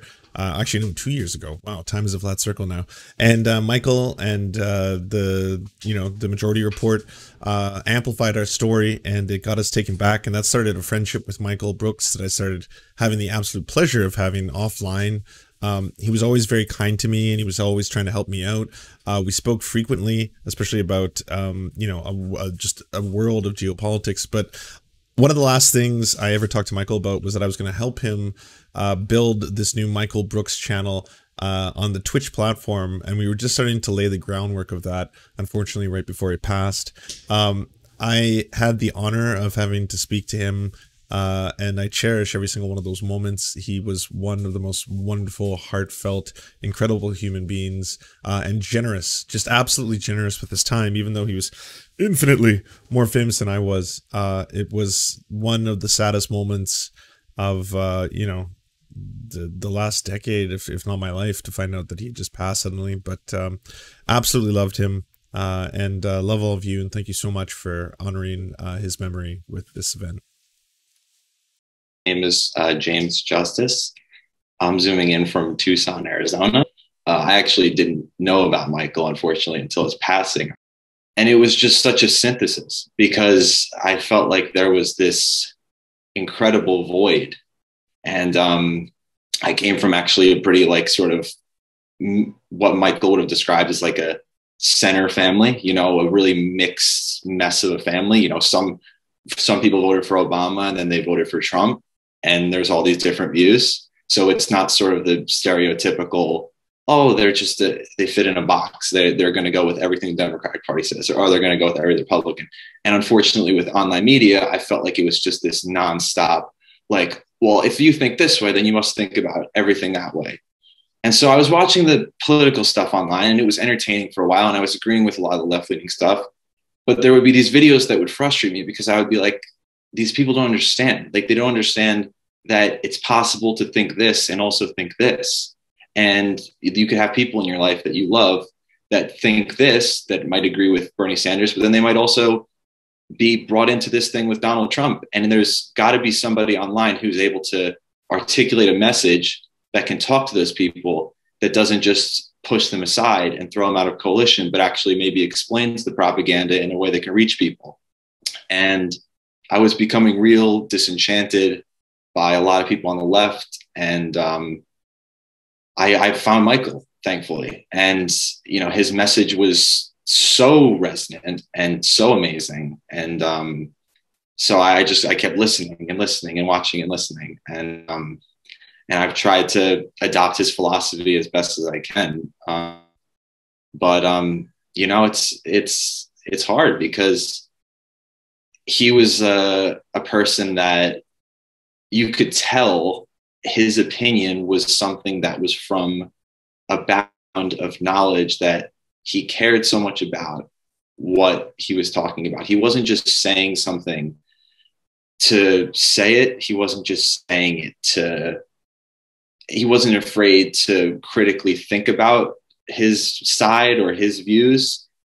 And I really feel like his maturity, his breadth of knowledge, the depth of his knowledge was so profound that being somebody that, like I said, is around all these different people who they may think one way with something, they may think the other way with something, it was so valuable because I agree with a lot of people on the line, but I have this constant thing where, like, the real world is so much different than what you see online. And Michael is just so good at being able to speak in a way that I felt so much more confident to talk to friends from my hometown, to talk to family, to maybe even, if possible, in just sort of a casual interaction with somebody, be able to speak to them in a way that I'm not preaching, because I hate know more than you because I watched a video a week ago and, oh, now I'm an expert. I'm Brent Cooper. I'm from Vancouver, British Columbia, Canada. I do political sociology, meta theory, leftist advocacy. I think for a lot of us, Michael has continued to be on our minds every day since last July. There is a big void left in the space of the movement building and synthesis that he was pioneering. His voice and content are still a great source of guidance and inspiration in our current moment. Michael's work impacted me profoundly in two big ways. The first was just it being such a uniquely high-quality standard of commentary and analysis. His depth and range was constantly proven in debates, interviews, his research and writing process, his spirituality, his comedy chops, his political ambitions. Scarcely can you find so much talent and hard work in one person. I was a nomadic leftist news junkie for years, taking it all in, but it wasn't until I found Michael and the Bernie campaign emerging in 2015 that I found a narrative and a cause that I could trust and completely throw myself into. Michael crystallized a political worldview and praxis that I'd been aspiring to. A broad-based cosmopolitan socialist synthesis, very serious about a kind of necessary global transformation, and with a lucid and joyful vision to get there. Michael was a rising star with immense potential, and to me it's no exaggeration to say his loss is as great and premature as that of Bruce Lee or Bill Hicks or Heath Ledger.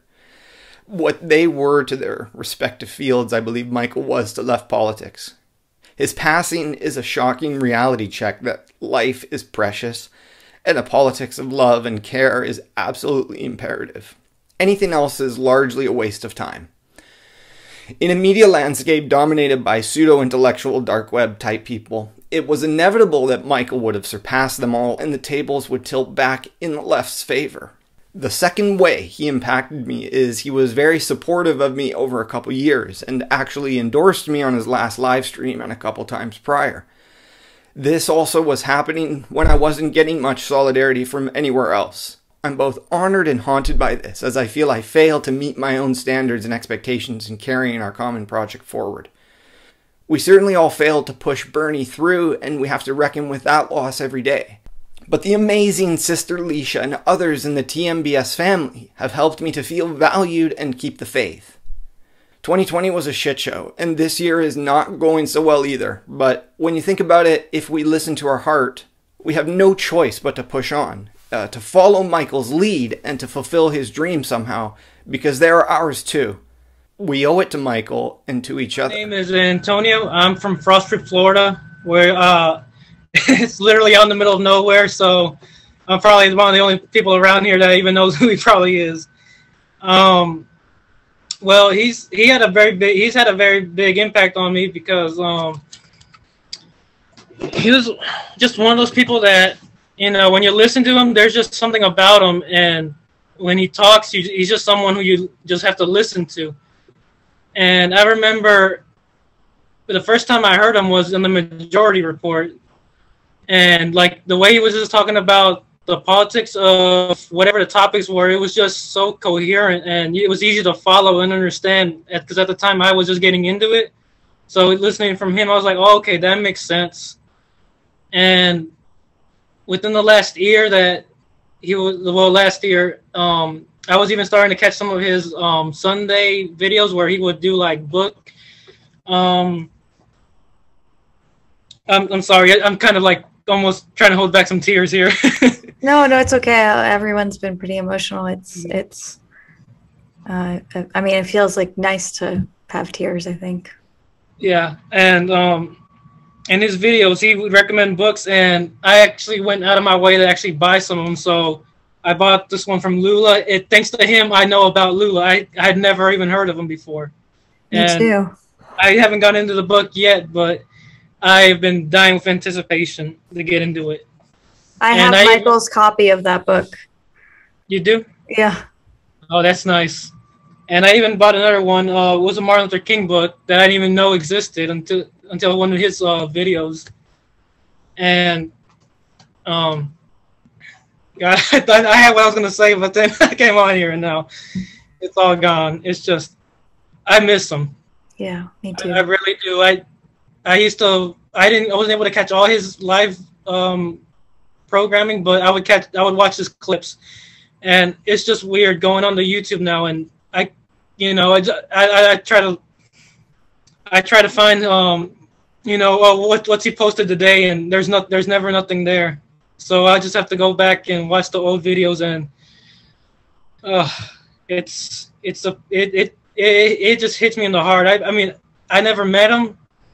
I wish I would have, but it's just I can't believe that for someone I never met in my life or even knew personally that they could have such an effect like that on me.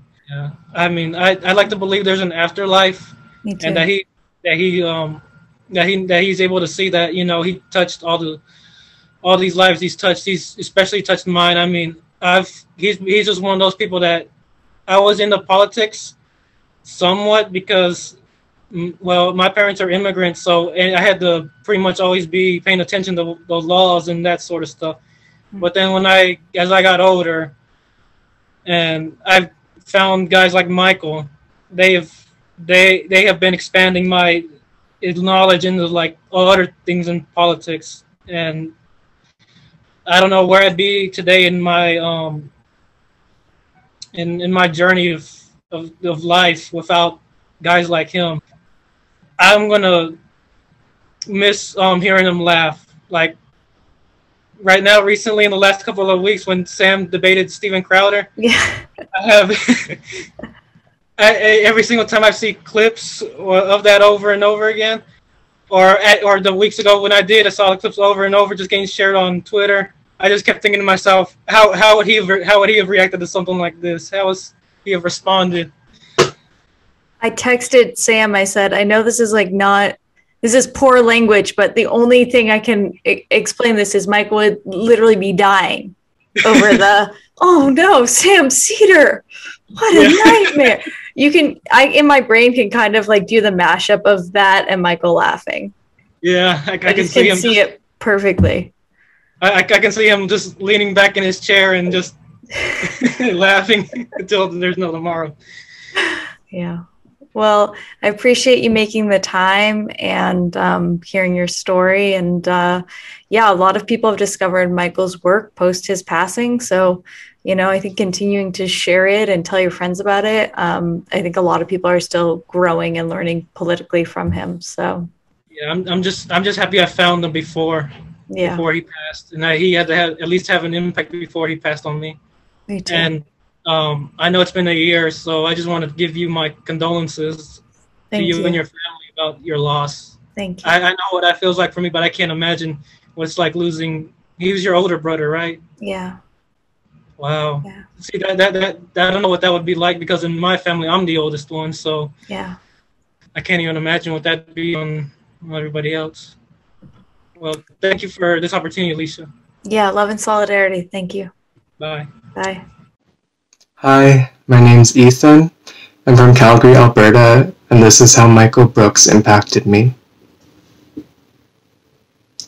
I didn't become familiar with Michael's work until hearing of his passing last year. I remember exploring his videos both in awe of how much they resonated with me, while also grieving the fact that the world had lost such a needed voice and spirit. I was moved by Michael's deep empathy for others, his ability to see our common humanity, and his unwavering vision of creating a more compassionate and just world. I discovered Michael and his work at a critical period in my life, while in the middle of my studies at university. Listening to the principles that Michael valued inspired me to reflect on what matters to me and what kind of impact I want to make in the world. Many of my actions in the past year were inspired by Michael. It was Michael who gave me the courage to speak up in class about issues I wouldn't have been brave enough to speak on before. It was Michael who moved me to become involved in community organizing and volunteering to help organizations with missions I'm passionate about.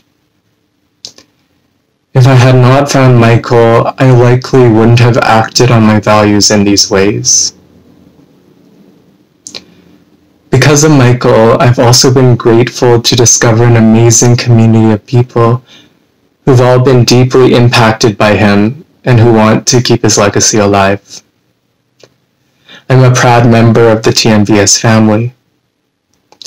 Since finding Michael, I've tuned into many of the channel's live streams, which has allowed me to hear from inspiring voices like Lisha, David, Matt, Joshua, Milton, Jeremy, and so many others. Each time, it's clear to me how much Michael's spirit and love radiates to the community that he built. I find myself admiring Michael even more every time I learn how he's touched people's lives. The kindness and care that he gave to every individual he crossed paths with. I truly believe that Michael's impact on me has changed the trajectory of my life.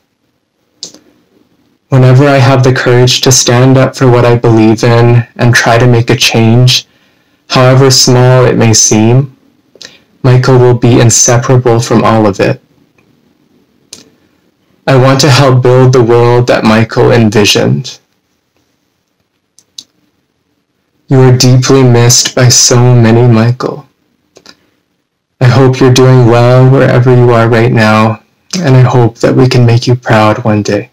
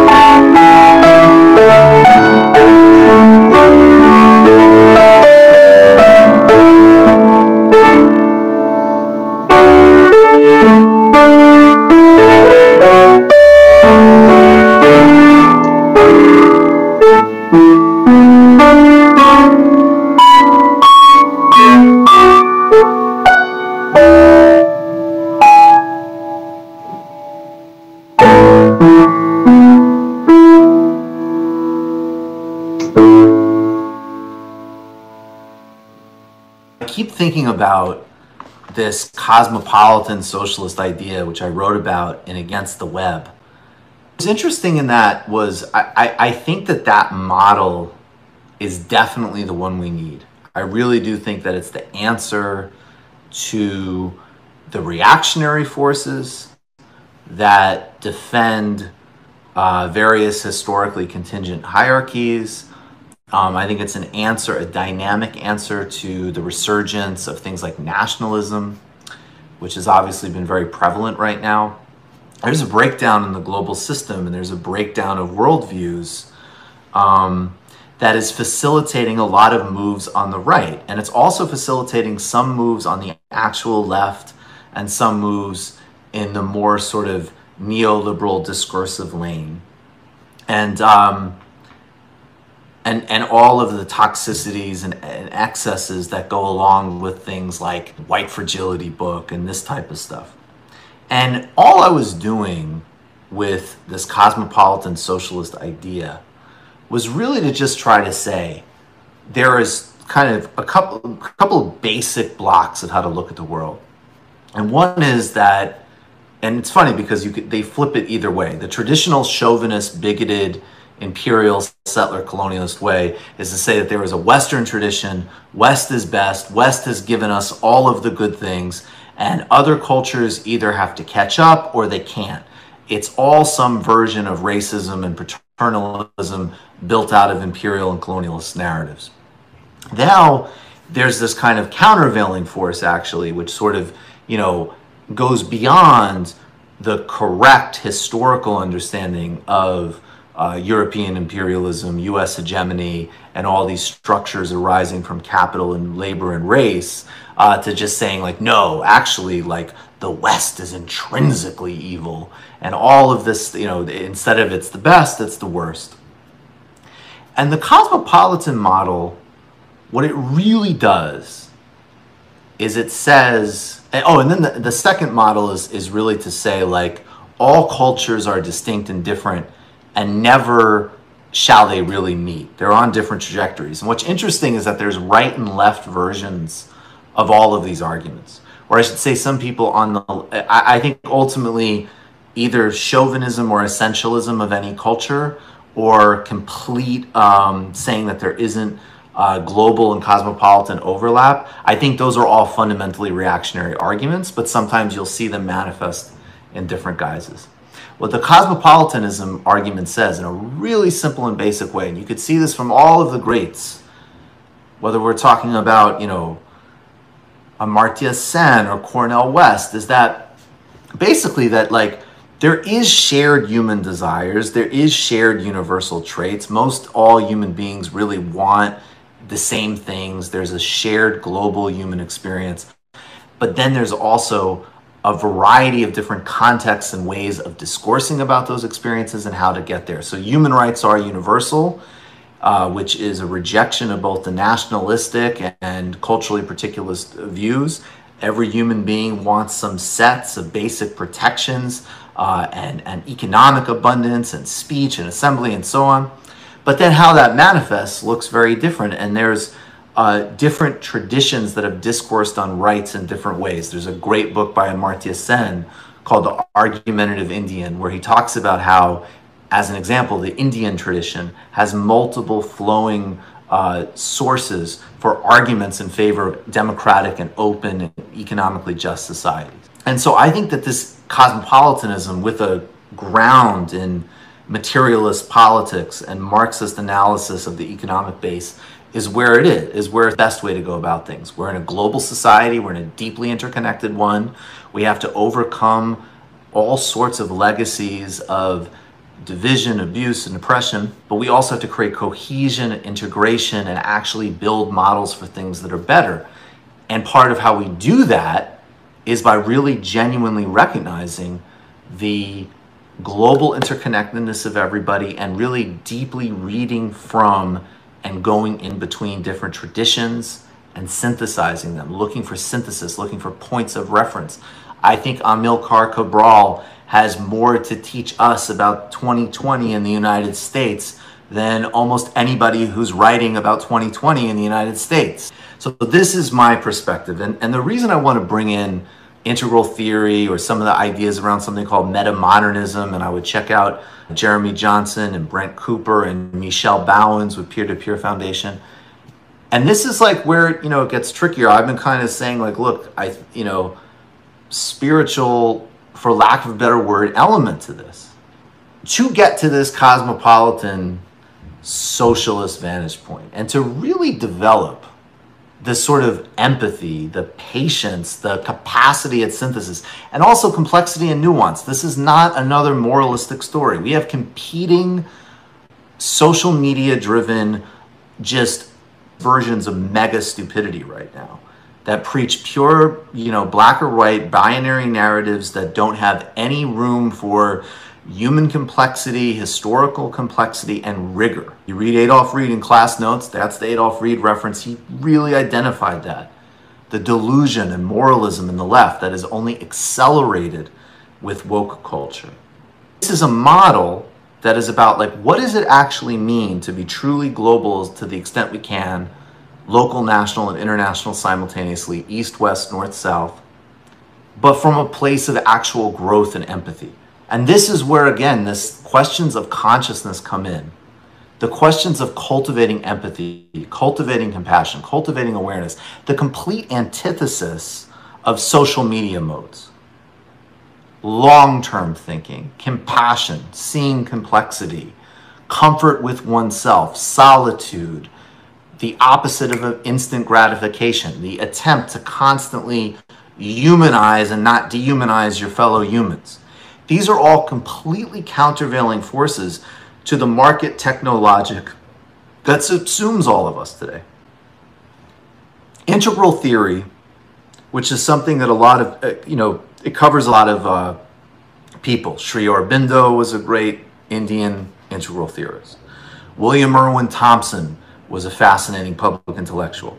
The most well-known guy is probably a guy named Ken Wilber, who I'll tell you, in my opinion, has some, he's, when it comes to things like politics, policy, history, this is not the guy, I'll put it very diplomatic, it's just not his strong suit. He's not informed or up on that stuff, and it affects his analysis. But this model has definitely created some brilliant maps of integrating worldviews, which we really need to do. We need to have a much greater understanding of both how other people are seeing, experiencing, and then enacting in the world. This is a necessity. It's a necessity with all of the extraordinary splits in the United States and the kind of serious analysis we need to figure out even the different types of ruling class right now in this society. And it also is going to be very necessary as the United States declines, relatively speaking. That's one of the things, that shows up in the China coverage on the show. Of course, we need to talk about the crisis dealing, and the horrific repression of the Uyghurs as an example. And I care quite a bit about the Tibetan oppression as well. But we also need to understand, literally, the Chinese worldview to the extent we can. We need to understand these things, not in and in a bipartisan way, well beyond that boring word in the United States. Not in that milquetoast centrist, we all just figured out and meet in some crappy middle, but literally that we need to humanize as many as possible and then try to create cohesion to enact real systems change. Because right now you see so much of these velocity of serious social action in the United States. I mean, we're still hugely behind. There isn't the countervailing force of labor to capital. These uprisings are extraordinary. Where are they going? In some good directions, but also the new boon in the toxic, horrifying, grotesque HR industry, the diversity consulting scam, which is often just companies covering their asses from discrimination lawsuits they should face with very little empirical basis in the research, and then of course a renewal and another cycle of the horrifying toxicity of online culture. So we need to get of humanization, understanding, and synthesis.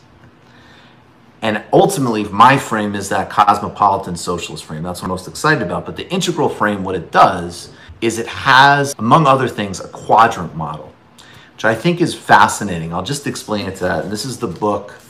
It's not a great, I mean, it's a good book. It's got some good theory. It's very dated in other ways, but it's got some good outlines here. It's called The Theory of Everything by Ken Wilber. The quadrants map different views of the world.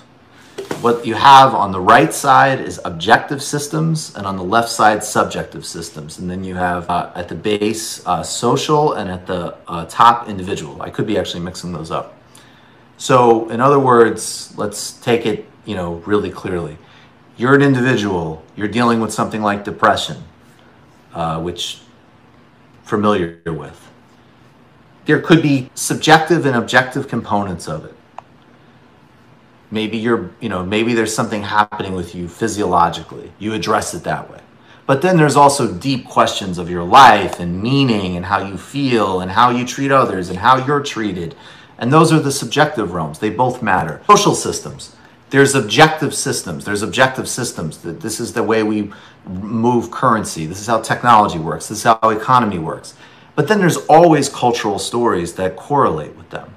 Right? This is, again, we go back historically, we look at the rise of the taxonomy of European racism and white supremacy. It correlates. There's the expansion of colonialism and imperialism, and then those cultures manifest taxonomies of other human beings and stories and narratives, religious and quote-unquote scientific, to justify racism. So those things are working in the objective and subjective realms. And so what he does is he kind of shows you that a lot of different worldviews, they all can have validity, but they're usually coming from one of these different viewpoints. A lot of people will say, like, okay, the main source of the action is individual subjectivity, right? The main source of the action is individual objectivity. The main source of the action is social materiality, or the main source of the action is cultural stories and myths.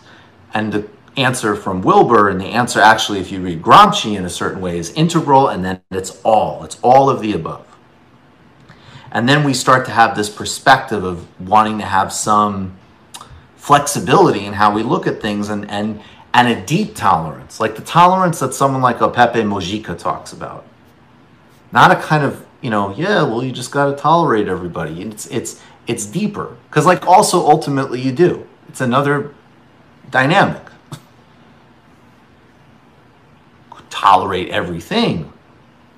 You have battles in politics, but you want to understand the engine of different worldviews. And in that mix, he's including, and meta-modernism in certain ways points to this, and certainly, Jeremy Johnson, the contemplative work. And at its best, some connection to a spiritual practice or any type of conscientious cultivation of empathy.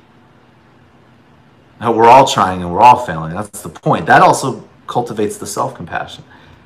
Is going to give us some of the capacity to have some of the sort of flexibility of mind and emotions to move in between worldviews, pivot in between them, and start to create some of that synthesis. That sort of real range of empathy and intellect. So I hope this made some sense, guys. I'm using these things to, formulate the stuff that I'm really thinking about for like future books and just stuff that I care about and want to share, something that is important to me. I'm not into the whole quackery, whatever. I mean, I have plenty of criticisms of Wilber, but that's actually exactly what I'm talking about. Even just that, like that work cannot just be reduced to like the online quack library or whatever. We gotta figure out how to think through things in a much more nuanced way and see human beings, particularly at an individual level, in a much more nuanced way. Acceptance doesn't mean that you're not making distinctions. I'll wrap this up, and I will wish each and every one of you all my very best. Please treat yourselves well, treat each other better, treat each other well, treat yourself better. And And log off if you can. Much love to all of you. Stay safe, stay strong, be well. Much love, people.